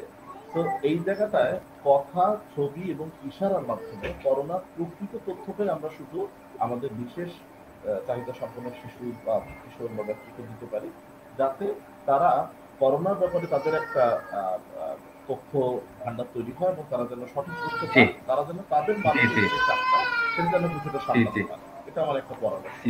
2 নম্বর হলো এই সময় আসলে তারা দেখা যাচ্ছে যে অনেক সময় তারা তো স্কুলে যেত বা তারা একটা প্রতিষ্ঠানে যেত, তারা কিন্তু একটা রুটিনের বাইরে আছে। যেমন জানুয়ারি থেকে অনেক বিশেষ শিশু স্কুলে ভর্তি হয়েছে, হঠাৎ করে একটা নতুন রুটিনে ঢুকতে না ঢুকতে অভ্যস্ত হতে না হতে আবার করোনা পরিস্থিতির কারণে তারা ঘরে। তো বাংলাদেশের প্রেক্ষাপটে এই বিশেষ শিশুদেরকে তাদেরকে ঘরে একটা প্রপার রুটিন করে দেওয়া এবং ওই রুটিনের আওতায় তাদেরকে ভাষা এবং যোগাযোগের দক্ষতা বৃদ্ধির জন্য চেষ্টা করা, এটা আমরা বাড়িতে করতে পারি। যে সকল শিশুরা এখনো কথা বলছে না তাদের ক্ষেত্রে উদ্বেগ হওয়ার কিছু নাই, ধীরে ধীরে আমরা কথা বলার যে টেকনিক গুলো সেগুলো আমরা অ্যাপ্লাই করতে পারি, তাদের সাথে শব্দে কথা বলতে পারি, তাদেরকে ছবি বা ইশারা অন্যান্য মাধ্যমে তাদেরকে আমরা স্টিমুলেশন দিতে পারি। এবং যারা স্কুলগুলোতে ছিলেন বা থেরাপি সেন্টারগুলোতে ছিলেন, আপনারা এই সময়টায় অনেকেই মুখ ফিরিয়ে নিয়েছেন যে অনলাইনে আপনারা ক্লাস করে কোনো লাভ নেই বা অনলাইনে আমি কেন সামনে আসবো। হ্যাঁ ঠিক আছে, আপনি অন্তত কিছুটা হলেও অনলাইন এই থেরাপি বা টেলিভিশন সার্ভিসগুলো নেন, আপনাদের যে যে প্রতিষ্ঠানের সাথে আপনাদের লিঙ্ক আছে নেন, তাহলে হবে কি আপনি আপনার সমস্যাগুলো অন্তত শেয়ার করতে পারবেন। কিছু সমস্যা আসল সমাধান আপনি ইনস্ট্যান্ট পাবেন। তো আপনি হয়ে যান এই সময়টা একটা বড় সুযোগ। আমরা তো সবসময় বলি আমরা সময় পাই না, বাচ্চাদেরকে সময় দিতে পারি না, তো এটা কিন্তু একটা বড় সুযোগ আমাদের উপর আল্লাহ করে দিয়েছে যে এই 2-3 মাস আপনি আসলে বাচ্চাদেরকে কিভাবে সময় দিচ্ছেন। তো এই সুযোগটা হয়তো আমরা একটা পরীক্ষা, এটা আমরা কাজে লাগাতে পারি। যে মায়েরা অনেক বেশি সময় দিতেন, বাবারা সময় দিতে পারতেন না, এখন এই বাবাদেরকে ইনভলভ করার সুযোগ। তো মায়েরা বাবাদেরকে ইনভলভ করেন এবং যে বাবারা সময় দিতেন কিন্তু মায়েদেরকে পেতেন না, চাকরিজীবী মায়েরা, তারা দুজন মিলে তাদের বাচ্চাদেরকে সময় দেন। আর একটা বিষয় যেটা হলো, আমি যেটা দিয়ে শেষ করবো, একটা শিশু কোনোভাবে যদি কথা বলতে না পারে তার মানে যে সে আজ জীবনে তার করার কিছুই নেই, ব্যাপারটা তা নয়। তো তার কথা বলা একটা স্কিল, কোনো কারণে এই কথা বলাটা সে এখনো ডেভেলপ করতে পারছে না, সেই ক্ষেত্রে তার অন্যান্য যে যোগাযোগের মাধ্যমগুলো আছে সেগুলোকে তাকে সাপোর্ট দিতে হবে এবং তার সামাজিক দক্ষতা বৃদ্ধি করার জন্য তাকে বিভিন্ন কৌশল শেখাতে হবে। তো আমি সবসময় বলবো যে আমাদের society of speech and language therapist, এখানে প্রায় শতাধিক স্পিচ অ্যান্ড ল্যাঙ্গুয়েজ থেরাপিস্ট আছেন বাংলাদেশে। আমরা বিভিন্ন সেন্টার, বিভিন্ন ইনস্টিটিউট এবং হসপিটাল ও এনজিও ফোরামে কাজ করছি। আপনারা আমাদের সাথে সরাসরি যোগাযোগ করুন, আমরা আপনাদেরকে সার্ভিসটা ওভার দ্য ফোনে হোক অনলাইনে হোক আমরা আপনাদের দেওয়ার চেষ্টা করি। আমরা এখনো করছি, বাট সেটা খুব সীমিত। আমরা আরো বেশি চাচ্ছি মানুষকে হেল্প করতে, আরো বেশি সাপোর্ট দিতে, আরো ইনফরমেশন পৌঁছানো। ধন্যবাদ। ধন্যবাদ। আমি ব্যারিস্টার কাউসার ভাইয়ের কাছে আসতে চাই। অতি সংক্ষেপে, একটা অতি সম্প্রতি আইন তৈরি করা হয়েছে রিহ্যাবিলিটেশন কাউন্সিল অ্যাক্ট 2018 খুব সম্ভবত একটা আইন হয়েছে। এই আইনটা নিয়ে যদি কিছু সংক্ষেপ আপনি একটু যদি বলতেন আমাদের, যে আইনটা আসার ফলে কি হয়েছে বা এর ফলে বিশেষ চাহিদা সম্পন্ন মানুষের কি সুবিধা হবে এই আইনটা আসার ফলে? আসলে এই আইনে এই আপনার যে বুদ্ধি প্রতিবন্ধিতা বলেন বা যে কোনো ধরনের প্রতিবন্ধিতা বলেন, মানে প্রতিবন্ধী ব্যক্তির জন্য রিহ্যাবিলিটেশনের কথা বলা আছে, এবং এই রিহ্যাবিলিটেশনটা কিভাবে হবে, পুনর্বাসনটা তাদের কিভাবে হবে এবং এটা বাস্তবায়নটা কিভাবে হবে সেটার জন্য এই রিহ্যাবিলিটেশন কাউন্সিল অ্যাক্ট 2018টা প্রণয়ন করা হয়েছে। এখানে একটা কাউন্সিলের কথা বলা আছে, কমিটির কথা বলা আছে, এবং এই কমিটি এটা জাতীয় পর্যায়ে একটা কমিটি এবং 33 সদস্য বিশিষ্ট কমিটি, এবং এই কমিটির বাইরে আরো অন্যান্য কমিটির কথা বলা আছে। এখানে বিভিন্ন মন্ত্রণালয় সমন্বয়ে গঠিত হচ্ছে, এবং এখানে মেম্বাররাও আছেন যারা ওই বিভিন্ন থেরাপিস্ট আছেন। হ্যাঁ, এই তাদের সমন্বয়ে এটা মূলত করা হয়। এটা এর ফলে কি হবে, এবং এদের কাজ হচ্ছে আসলে বিভিন্ন ধরনের আপনার বিভিন্ন ধরনের রিহ্যাবিলিটেশন সেন্টার এদেরকে স্বীকৃতি দেওয়া, চিকিৎসা কেন্দ্র এটাকে স্বীকৃতি দেওয়া, এবং মূলত পেশাগত যারা থেরাপিস্ট তাদের পেশাগত স্বীকৃতি। জি, অনেকটা ডক্টরদের যে যেরকম একটা কাউন্সিল আছে, হ্যাঁ, অনেকটা তাদের জন্য এর ফলে একটা আইনি আবারও একটা আইনি ভিত্তি তৈরি হয়েছে, আইনি একটা এন্টিটি হলো। তো আমি আমাদের সময় হতে শেষ, আমি শেষ পর্যায়ে বলবো কিন্তু যে মূল যে বিষয়টা আমি একটু ফোকাস করতে চাই, যে সেটা হচ্ছে আমাদের কিন্তু অনেক ধরনের প্রশিক্ষণ, এই আইনটা বাস্তবায়ন করতে হলে কিন্তু অনেক প্রশিক্ষণের প্রয়োজন। আপনি একটু বলেছিলেন যে ইমামদের একটা আইনে কিন্তু বলে দিয়েছে, যেমন যে আপনি যদি বিচার বিভাগের কর্মকর্তাদের প্রশিক্ষণের কথা বলা আছে, কারাগারের যে কর্মকর্তা আছেন তাদের প্রশিক্ষণের কথা বলা আছে, শিক্ষা প্রতিষ্ঠানের প্রশিক্ষণের কথা বলা আছে। এই যে প্রশিক্ষণ যদি আমরা দিতে পারি, যে তারা আসলে কিভাবে একজন প্রতিনিধি ব্যক্তিদের অধিকারগুলো তাদের স্ব প্রতিষ্ঠানে নিশ্চিত করবেন, এই জন্য তাদের প্রয়োজনীয় জ্ঞান এবং প্রশিক্ষণ দরকার। হ্যাঁ, তো আমাদের আসলে অনেক বহুদূর যেতে হবে। আইনটা মাত্র প্রণয়ন হয়েছে এবং কাজ বহুদূর, অনেক কাজ বাকি। এই কাজগুলো আমরা যদি করতে পারি তাহলে বাংলাদেশে প্রতিবন্ধী ব্যক্তিদের অধিকার এবং তাদের সুরক্ষা আসলে নিশ্চিত হবে। এ ব্যাপারে আমার কোনো সন্দেহ নেই। ধন্যবাদ। ফিদাল সাহেব, হ্যাঁ, জি জি জি, আমি আমার একটা আশঙ্কার কথা আপনাকে জানাই। আমি বাংলাদেশ রিহ্যাবিলিটেশন কাউন্সিলের মেম্বার। দেখেন, আমাদের কাউন্সিলের যেই আপনি জানেন যে আমাদের যে কমিটি হয়েছে, সেই কমিটিটা হচ্ছে মানে নির্বাহী কমিটির 7 সদস্য, এবং এই কাউন্সিল রিহ্যাবিলিটেশন কাউন্সিলটা কিন্তু আপনার 7টা রিহ্যাব প্রফেশনকে নিয়ে। আপনি দেখেন যে physiotherapy, occupational therapy, speech and language therapy, psychology. হ্যাঁ, এখন আমাদের প্রতিনিধি কিন্তু 7 জনের মধ্যে কিন্তু একজন, বাকি 6 জন কিন্তু পুনর্বাসন প্রতিনিধি না। তো আমার এটাও একটা আশঙ্কা, আসলে কিভাবে একজন পুনর্বাসন পেশাজীবী এতগুলো পেশার প্রতিনিধিত্ব করবে, এতগুলো পেশার মতামত। তো এখানে একটা আপনার এই অনুষ্ঠানের মাধ্যমে জানাতে চাই, আমি জানি না আসলে সংশ্লিষ্ট মহল এটা দেখছে কিনা, যে আমাদের যে সাব কমিটি গুলো হবে সেই সাব কমিটি গুলোতে অন্তত যেন পুনর্বাসন পেশাজীবীদের আধিক্য থাকে, কারণ সাব কমিটি কাজ করবে। তো নির্বাহী কমিটির জন্য এটা অন্তত সুফল হবে। যদিও ভবিষ্যতে আশাবাদ যেই ধরনের মানে জাতীয় কমিটিগুলোতে আসলে পুনর্বাসন পেশাজীবীদের আধিক্য থাকাটা খুবই জরুরি, তা না হলে আমার পেশার সমস্যা তো আমিই বলতে পারবো।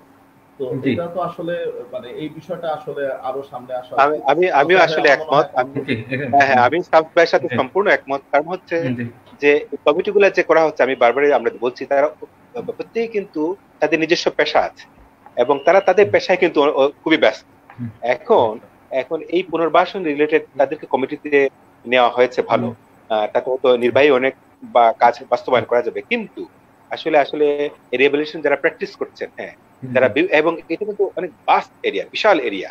হ্যাঁ, তাদের এই প্র্যাকটিস আলাদা আলাদা ভাগ এবং প্রত্যেকটা আলাদা আলাদা স্পেশালিস্ট, একজনের কাজ শুধু আরেকজন করতে পারেন, বিশাল বড় ব্যাপার। হ্যাঁ, তো আমি মনে করি তাদেরকে আধিপত্য দেওয়া উচিত। আমি আশা করি তারা মানে যারা কমিটিগুলো ফর্ম করছে ভবিষ্যতে তারা বুঝবেন, কমিটিগুলো তো আর একটা কমিটি ফর্ম হলে তো এটা তো আর সারা জীবনের জন্য না, কমিটির একটা নির্দিষ্ট মেয়াদ আছে। পরবর্তী কমিটিগুলোতে তারা নিশ্চয়ই আপনাদেরকে গুরুত্ব দিবেন, তারা বুঝতে পারবেন আসলে তাদের পক্ষে এই কাজগুলো আসলে সম্ভব না।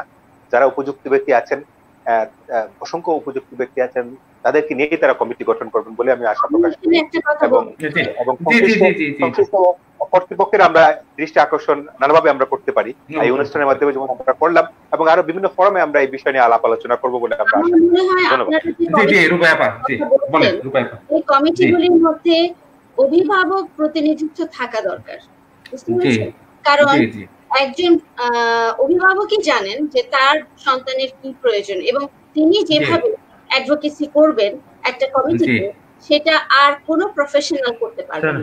আমেরিকাতে কিন্তু আমাদের সবসময় যে কোনো কমিটি তৈরি হয়, সেই কমিটির সাথে যে রিলেটেড মানে ডিসেবিলিটি রিলেটেড প্যারেন্ট গ্রুপ থাকবেনই থাকবে।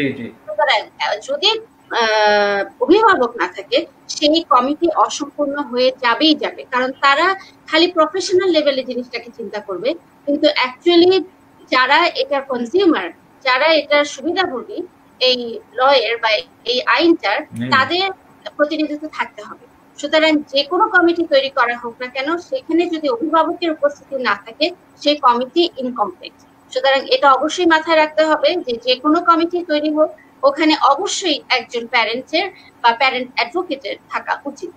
এই ক্ষেত্রে আপনারা যে ব্যাপারটা নিয়ে আলোচনা করছিলেন যে করোনাকালীন সময়ে আমরা কিভাবে আমাদের বাচ্চাগুলোকে এন্টারটেইন রাখবো বা তাদেরকে ব্যস্ত রাখবো, সেই পর্যায়ে আমি একটা কথা বলতে চাই যে আজকালকার এই স্মার্টফোনের যুগে আমরা কিন্তু চাইলেই বাচ্চাদেরকে ইউটিউবে বিভিন্ন শিক্ষণীয় ব্যাপার আছে এবং ডিসেবিলিটি সংক্রান্ত বিভিন্ন প্রোগ্রাম আছে। বাবা মাদের উচিত এই সমস্ত প্রোগ্রামগুলিকে কাজে লাগানো। বিভিন্ন ধরনের যোগা আছে, কারণ বাচ্চারা ইনঅ্যাক্টিভ, পাশে বসে আছে। বিভিন্ন ধরনের ফিজিক্যাল এক্সারসাইজ আছে, বিভিন্ন ধরনের অকুপেশনাল ফিজিক্যাল থেরাপি ক্লাস ইউটিউবে পাওয়া যায়। সুতরাং আমি বিশেষভাবে অনুরোধ করব যত অভিভাবক আছেন বা যারা আমাদের এই অনুষ্ঠান দেখছেন, তারা এই সময়টাকে কাজে লাগান। এটা একটা অমূল্য সময়। আমরা এই সময়টাকে কিন্তু আমাদের প্রতিটি বাচ্চাকে দিতে পারি এবং দেওয়া উচিত, কারণ এই সময়টা আমাদেরকে দেওয়া হয়েছে কোয়ারেন্টাইন অবস্থায়। আমরা বাচ্চাদেরকে অনেক বেশি এফেক্টিভলি সার্ভ করতে পারবো, যেটা আমরা অন্যান্য নরমাল সময় পারি না নিজেদের কাজের কারণে। এখনই সময় বাচ্চাটিকে আরেকটু সময় দিন এবং তাদেরকে আরেকটু দক্ষতা পরিপূরক। জি, ধন্যবাদ। আমি একটু শেষ পর্যায়ে চলে আসছি। আমি এই ক্ষেত্রে ফিদা আল শামস এবং রুবাইয়া আপার কাছে জানতে চাবো যে বিদ্যমান যে আমরা একটা ক্রাইসিসের মধ্যে আছি, করোনাকালীন অবস্থা তো আছেই, এই পর্যায়ে যে আমাদের বিশেষ চাহিদা সম্পন্ন যে মানুষগুলো আছে, আমাদের সন্তানরা আছে, তাদের রক্ষায় বা তাদের সুরক্ষার জন্য আমাদের যারা রিহ্যাবিলিটেশন পেশাজীবী আছে, তাদের ভূমিকাটা যদি একটু সংক্ষেপে 1 মিনিটের মধ্যে একটু আপনারা বলতেন দুজনেই। রিহ্যাবিলিটেশন পেশাজীবীদের ভূমিকা বর্তমান সময়ে আসলে আমাদের চাহিদা সম্পন্ন মানুষের সুরক্ষা দেওয়ার জন্য। আচ্ছা, আমি একটু বলে শেষ করি। যেটা হলো যে আমাদের হলো রিহ্যাবিলিটেশন পেশা 7টা পেশাকে আসলে আমাদের তো এটা সংক্ষেপে বলা সম্ভব না। তারপর আমি বলি যে দেখা যাচ্ছে যে করোনা পরিস্থিতিতে আমাদের ফিজিওথেরাপিস্টদের রোল আছে। যেই ব্যক্তিরা আসলে করোনায় আক্রান্ত হচ্ছে তাদের ক্ষেত্রে আসলে ফিজিওথেরাপিস্টরা করোনা পরবর্তী যেই করোনার কারণে যেই উদ্ভূত জটিলতা, সেক্ষেত্রে রিহ্যাবিলিটেশন পেশাজীবী হিসেবে কাজ করতে পারে। তারা ফুসফুসের ব্যায়াম সহ বেশ কিছু জায়গায় তাদের রোল আছে। স্পিচ অ্যান্ড ল্যাঙ্গুয়েজ থেরাপিস্টরা তারা কিন্তু করোনায় আক্রান্ত একজন বিশেষ চাহিদা সম্পন্ন শিশু বা ব্যক্তি যোগাযোগের দক্ষতা বাড়ানো এবং পেশাজীবী ডক্টর যারা, তাদের সাথে আসলে রোগীর একটা দূরত্ব থাকে হাসপাতালে, সেই ক্ষেত্রে কমিউনিকেশন বোর্ডের মাধ্যমে, এএসির মাধ্যমে সেটা ডিজাইনিং এ কিছু স্পিচ অ্যান্ড ল্যাঙ্গুয়েজ থেরাপিস্টরা কাজ করতে পারে। আর অকুপেশনাল থেরাপিস্টদের রোল অনেক ব্যাপক। তারা কিন্তু আসলে একজন করোনা আক্রান্ত একজন বিশেষ চাহিদা সম্পন্ন শিশু বা ব্যক্তির তার যে দৈনন্দিন জীবনের কাজ, সেটা সে কিভাবে করবে এবং কত লেস সাপোর্টে সে ম্যাক্সিমাইজ করতে পারবে তার কাজ, সেই ক্ষেত্রে অকুপেশনাল থেরাপিস্টের ভূমিকা আছে। এদের অনেকেই কিন্তু নানা রকম পুষ্টি পরামর্শ দরকার, কারণ এখনকার কিন্তু ব্যক্তি তার পুষ্টির ব্যাপারে যে সাপোর্টটা, সেটা কিন্তু একটা দিতে পারে। মানসিক চাপ সামলানোর ক্ষেত্রে একজন সাইকোলজিস্টের ভূমিকা খুবই গুরুত্বপূর্ণ। এটা শুধুমাত্র ওই শিশু কিশোর ব্যক্তি না, তার অভিভাবকদের ক্ষেত্রে এবং তাদের মধ্যে যে সাইকোলজিক্যাল কম্বিনেশন, এটাও মেনটেন করার জন্য সাইকোলজিস্ট। তো আমি যতটুকু জানি প্রত্যেকটা পেশাজীবী সম্পর্কে, আমি বললাম যে প্রত্যেকেরই এখানে রোল আছে, সবাই রোল আছে। কিন্তু একটা জিনিস আপনাদেরকে বলি, বাংলাদেশে কোনো সরকারি এবং বেসরকারি হাসপাতালে একসাথে এরকম কোনো রিহ্যাব টিম এখন পর্যন্ত নেই। ফলে একজন করোনা রোগী যদি সাপোর্ট গুলো একসাথে দরকার হয়, তার কিন্তু বিভিন্ন জায়গায় মুভ করতে হবে। সে একই জায়গা থেকে একই সব সার্ভিস পাবে না, সবগুলো সার্ভিস পাবে না। জি জি জি জি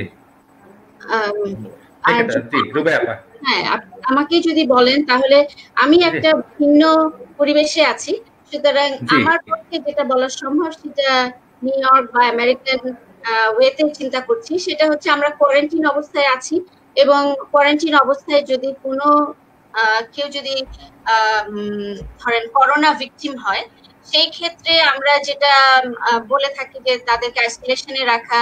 তারা এখন সাধারণত দেখা যাচ্ছে যে ফ্যামিলি মেম্বার যদি কেউ এফেক্টেড হয়ে যায়, তখন আমাদের সাপোর্ট সিস্টেমটাকে একটু জোরদার করা দরকার। কারণ হচ্ছে যে হয়তোবা স্পেশাল নিড যে বাচ্চাটা, সে হয়তো এফেক্টেড না, তার প্যারেন্ট হয়তো এফেক্টেড। সেই ক্ষেত্রে আমরা যেটা করতে পারি বা করা হচ্ছে এখন, যে করোনা টেস্ট নিয়ে তার যারা সাপোর্ট সিস্টেমে থাকে, থেরাপিস্ট বা সোশ্যাল ওয়ার্কার, তারা হয়তো তাকে কিছুটা আইসোলেশন করে তাকে সময় দিয়ে সে যাতে এফেক্টেড না হয় সেই ব্যাপারটা খেয়াল করছে, সেভাবে সাপোর্টটা কন্টিনিউ করছে। বাংলাদেশের ব্যাপারে আমি এটা বলতে পারি যে বাংলাদেশে যেহেতু ফ্যামিলি সিস্টেমটা অনেক জোরালো, শুধুমাত্র বাবা মা না, অনেক সময় এক্সটেন্ডেড ফ্যামিলিও থাকেন, সুতরাং সবারই করোনা টেস্ট নিতে হবে এবং করোনা টেস্ট যদি নেগেটিভ আসে তখনই মাত্র এই বাচ্চাগুলোকে তারা সাপোর্ট দিতে পারে যদি বাবা মা এফেক্টেড হয়। কিন্তু তাদেরকে অবশ্যই আইসোলেশনে রাখতে হবে। কোনোভাবেই একজন এফেক্টেড বাবা মা তার বাচ্চাকে সাপোর্ট বা বাচ্চার কাজ করা উচিত না, কারণ সেখানে সে বাচ্চাটাকে ঝুঁকির মুখে ফেলে দিচ্ছে। সুতরাং হয় ফ্যামিলি মেম্বার বা একজন কোনো মানে যেই আসুক না কেন সাপোর্ট দেওয়ার জন্য, তাকে অবশ্যই করোনা টেস্ট নিতে হবে এবং করোনা টেস্টে যদি সে নেগেটিভ আসে শুধুমাত্র তখনই সে অ্যালাউড হবে বাচ্চার কাছে যাওয়ার জন্য। এভাবেই হয়তো মেনটেন করা সম্ভব। জি জি, ধন্যবাদ। তো আজকের এই শেষ দিকে এসে আমি সবাইকে তিনজনকে 30 সেকেন্ড করে সময় দিব। এই 30 সেকেন্ডের মধ্যে আপনাদেরকে একটু বলতে হবে যে এই করোনাকালীন অবস্থায় এই বিশেষ চাহিদা সম্পন্ন মানুষদের পরিচর্যা এবং তাদের সুরক্ষার জন্য আমরা কি করতে পারি, এই বিষয়গুলো 30 সেকেন্ড আপনারা বলবেন। প্রথমে আমি ব্যারিস্টার কাউসার ভাইকে অনুরোধ জানাচ্ছি 30 সেকেন্ড আপনি যদি আপনার মতামত দিবেন, করণীয় কি, আমাদের করণীয়। আমি তো বলবো যে আমাদের যে এই যে আলোচনাটা আসলে এই আলোচনাটা এই করোনাকালীন সময় এই আলোচনাটা উন্মুক্ত হয়েছে, সেটা চলতে থাকুক, সবাই জানুক, সবার মধ্যে এই ব্যাপারে সচেতনতা তৈরি হোক, প্রচার হোক যে এই প্রতিবন্ধী বা যে কোনো ধরনের প্রতিবন্ধী ব্যক্তির যে অধিকার আছে এবং করোনাকালীন সময় যে তাদের বিশেষ পরিচর্যার বিষয় আছে, এই সময়টা তো অন্তত পক্ষে ঘরে বসে যদি তারা যদি সচেতন হয়, হ্যাঁ, তাদের অধিকার করে সম্পর্কেও তারা জানেন, বুঝেন এবং অধিকার কিভাবে বাস্তবায়ন করবেন, হ্যাঁ, সেটাও যদি তারা তাদের আপনার নলেজে আসবে, তাহলে সেটা কিন্তু ভবিষ্যতে কাজ করবে।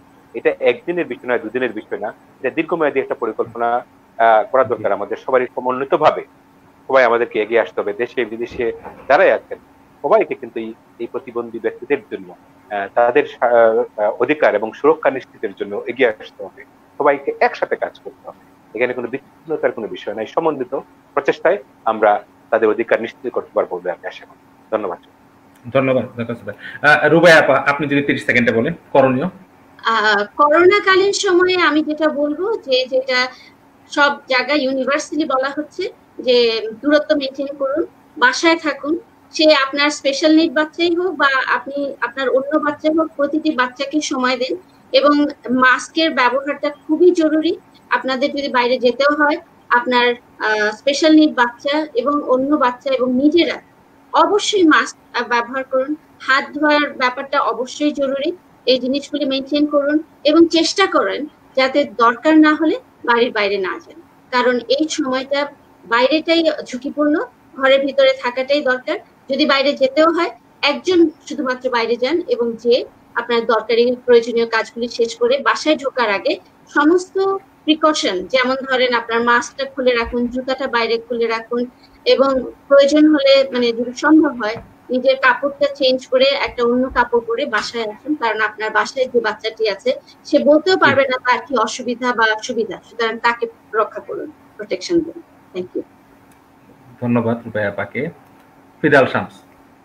জি, আমি একটু সংক্ষেপে বলবো, সেটা হলো যে করোনাকালীন এই সময় বিশেষ চাহিদা সম্পন্ন শিশুর বাবা মায়েদেরকে বলবো যে আসলে আপনারা হয়তো অনেকে মনে করছেন যে আমাদের দেশের সরকার যখন ঘোষণা দিবে যে স্কুল খোলা, কলেজ খোলা, তখন থেকে আর করোনা নাই। আসলে তা নয়। হয়তো করোনা এবং করোনা সংক্রান্ত যে করোনা পরবর্তী যে জটিলতা, সেটা নিয়ে আমাদেরকে 2021 সাল পর্যন্ত কাটাতে হতে পারে। তো এই ক্ষেত্রে আমি আপনাদেরকে হতাশ করছি না, আমি বলবো যে করোনাকে জয় করতে হবে। তো সেই ক্ষেত্রে আমাদের করোনার মধ্যে যেই রোগব্যাপী স্বাস্থ্যবিধির কথা বললেন, সেই স্বাস্থ্যবিধিগুলো ঘরে আমি নিজে পালন করব, আমার বাচ্চাটাকে পালন করার চেষ্টা করব, এবং আমরা যেখানেই যাই আমরা সবখানে স্বাস্থ্যবিধি মেনে চলার ব্যাপারে অন্যদেরকে উদ্বুদ্ধ করব। আরেকটা বিষয় হলো যে আমাদের শিশুরা এখনই আমাদের সময় তাদেরকে প্রপার সাপোর্টটা দেওয়া। তো যে সকল শিশুরা দেখা যাচ্ছে যে আর্লি ইন্টারভেনশনের মধ্যে আছেন, তাদেরকে আমরা বলবো, সেই বাবা মাদেরকে বলবো, আপনারা মাত্র পথ শুরু করেছেন, আপনারা নিজেদেরকে রিসোর্স পার্সন হিসেবে গড়ে তুলুন। বিভিন্ন রিহ্যাবিলিটেশন সেন্টার এবং যে থেরাপি সেন্টারগুলো আছে বা স্কুল আছে, তাদের সাথে আপনারা একাত্ম হয়ে আপনারা নিজেদেরকে গড়ে তুলুন। তাহলে যেটা হবে কি, আপনি একা থাকবেন না, আপনার মধ্যে অনেক স্কিল থাকবে, আপনি নিজেই আপনার বাচ্চার জন্য একজন রিসোর্স হতে পারবেন। তো সুদূর প্রসারী চিন্তা করে আসলে নিজেদেরকেই আপনারা অনেকটা স্কিল হওয়ার মানে হিসেবে গড়ে তোলার ক্ষেত্রে চেষ্টা করুন। আমরা আপনাদের পাশে আছি। ধন্যবাদ। ধন্যবাদ সবাইকে। আজকে যে আজকের আলোচনায় মূলত আমরা করোনাকালীন অবস্থায় বিশেষ চাহিদা সম্পন্ন মানুষের পরিচর্যা এবং তাদের আইনগত অধিকার নিয়ে আলোচনা করেছি, এবং এই আলোচনা অনেকগুলো বিষয় উঠে এসেছে। যদিও আমাদের সংবিধানের আর্টিকেল 27 বলে দিয়েছে ইকুয়ালিটি বিফোর ল, আইনের চোখে সবাই সমান, এবং ওখানে আমাদের মৌলিক অধিকারগুলো বিভিন্ন আর্টিকেলে বলা হয়েছে। এবং আমরা যেহেতু বিশেষ চাহিদা সম্পন্ন মানুষ আমাদের দেশেরই নাগরিক, তারা সিটিজেন, এই ক্ষেত্রে কিন্তু তারাও মৌলিক অধিকার হিসাবে ওই কনস্টিটিউশনাল প্রভিশন গুলো এক্সারসাইজ করতে পারবে, এবং আমাদের অতিথিরা বলেছেন তারা রিড করতে পারবে, এবং অন্যান্য দেশে যে আমাদের ফৌজদারি যে আদালতগুলো আছে আইনি ব্যবস্থায় তারা বিচার চাইতে পারবে। তো এই ক্ষেত্রে আমরা বলতে পারি যে আমাদের যে সমন্বিত একটি এফোর্ট দরকার, কম্প্রিহেনসিভ এফোর্ট, যেখানে আমরা আমাদের অর্থনৈতিক, সামাজিক, রাজনৈতিক, সাংস্কৃতিক সকল ধরনের সেক্টরেই আমাদের বিশেষ চাহিদা সম্পন্ন মানুষদেরকে সহযোগিতা করতে পারবো, এবং আমাদের যে প্রত্যেকটা শিক্ষা প্রতিষ্ঠান আছে স্কুল লেভেল থেকে শুরু করে ইউনিভার্সিটি লেভেল পর্যন্ত সব জায়গায় আমাদের এই বিশেষ চাহিদা সম্পন্ন মানুষের সুযোগ সুবিধার কথাগুলো খেয়াল রাখতে হবে। এছাড়া আমাদের যে স্বাস্থ্য সেবা আছে, আমাদের হাসপাতালগুলো আছে, ওখানে কিন্তু আমাদের বিশেষ চাহিদা সম্পন্ন মানুষের যে বিভিন্ন ধরনের বিভিন্ন টাইপের যে তাদের সার্ভিস দেওয়া দরকার, ওই ধরনের লোকদের নিয়োগ দিয়ে, ওই পেশাজীবীদের নিয়োগ দিয়ে এবং তাদের পরিপূর্ণ সেবার ব্যবস্থা করা দরকার। এছাড়া আমাদের যে অর্থনৈতিক ব্যবস্থায় বিশেষ চাহিদা সম্পন্ন মানুষদের তাদেরকে কর্মক্ষম করে গড়ে তোলা, তাদেরকে এক্সপার্ট করে গড়ে তুলে তাদেরকে অর্থনৈতিকভাবে স্বাবলম্বী করা। তো এই ক্ষেত্রে আমাদের পরিবার, আত্মীয় স্বজন, শিক্ষক এবং যারা আছে সমাজে কাজ করছে সবার একটি কম্প্রিহেনসিভ একটি এফোর্ট দরকার, সবাই একসাথে যেন আমরা কাজ করতে পারি। তো এই ক্ষেত্রে করোনাকালীন সময়ে সকল পেশাজীবীর মতো এই পেশার সাথে যারা যুক্ত আছেন তাদেরও স্বাস্থ্য নিরাপত্তার একটি বিষয় রয়েছে, এবং এই ক্ষেত্রে যারা সেবা গ্রহীতা এবং যারা সেবাদাতা সবারই যেন করোনাকালীন সময়ে তারা স্বাস্থ্যবিধি অনুসরণ করে আমরা সেবা দিতে পারি। এছাড়া আমরা মূল কথা হচ্ছে আমাদের সচেতন হতে হবে, দৃষ্টিভঙ্গি পরিবর্তন করতে হবে। সচেতন এবং দৃষ্টিভঙ্গি যদি পরিবর্তন করতে পারি তাহলে আমরাও হয়তো বা একদিন ইউএস এর মতো বা উন্নত রাষ্ট্রগুলোর মতো একটা পর্যায়ে গিয়ে তাদের জন্য সুবিধা দিতে পারবো। তো এই ক্ষেত্রে আজকের আলোচনার জন্য আমি আমাদের সম্মানিত তিনজন অতিথিকে ধন্যবাদ জানাচ্ছি। আজকের মতো এখানে শেষ করছি, হয়তো আপনাদের সাথে অন্য কোনো প্ল্যাটফর্মে আবার কোনো অন্য বিষয় নিয়ে আমরা আবার একত্রিত হব। তো ধন্যবাদ সবাইকে, ভালো থাকবেন সবাই। আসসালামু আলাইকুম। ধন্যবাদ। ওয়ালাইকুম আসসালাম। ধন্যবাদ। আল্লাহ। হ্যাঁ।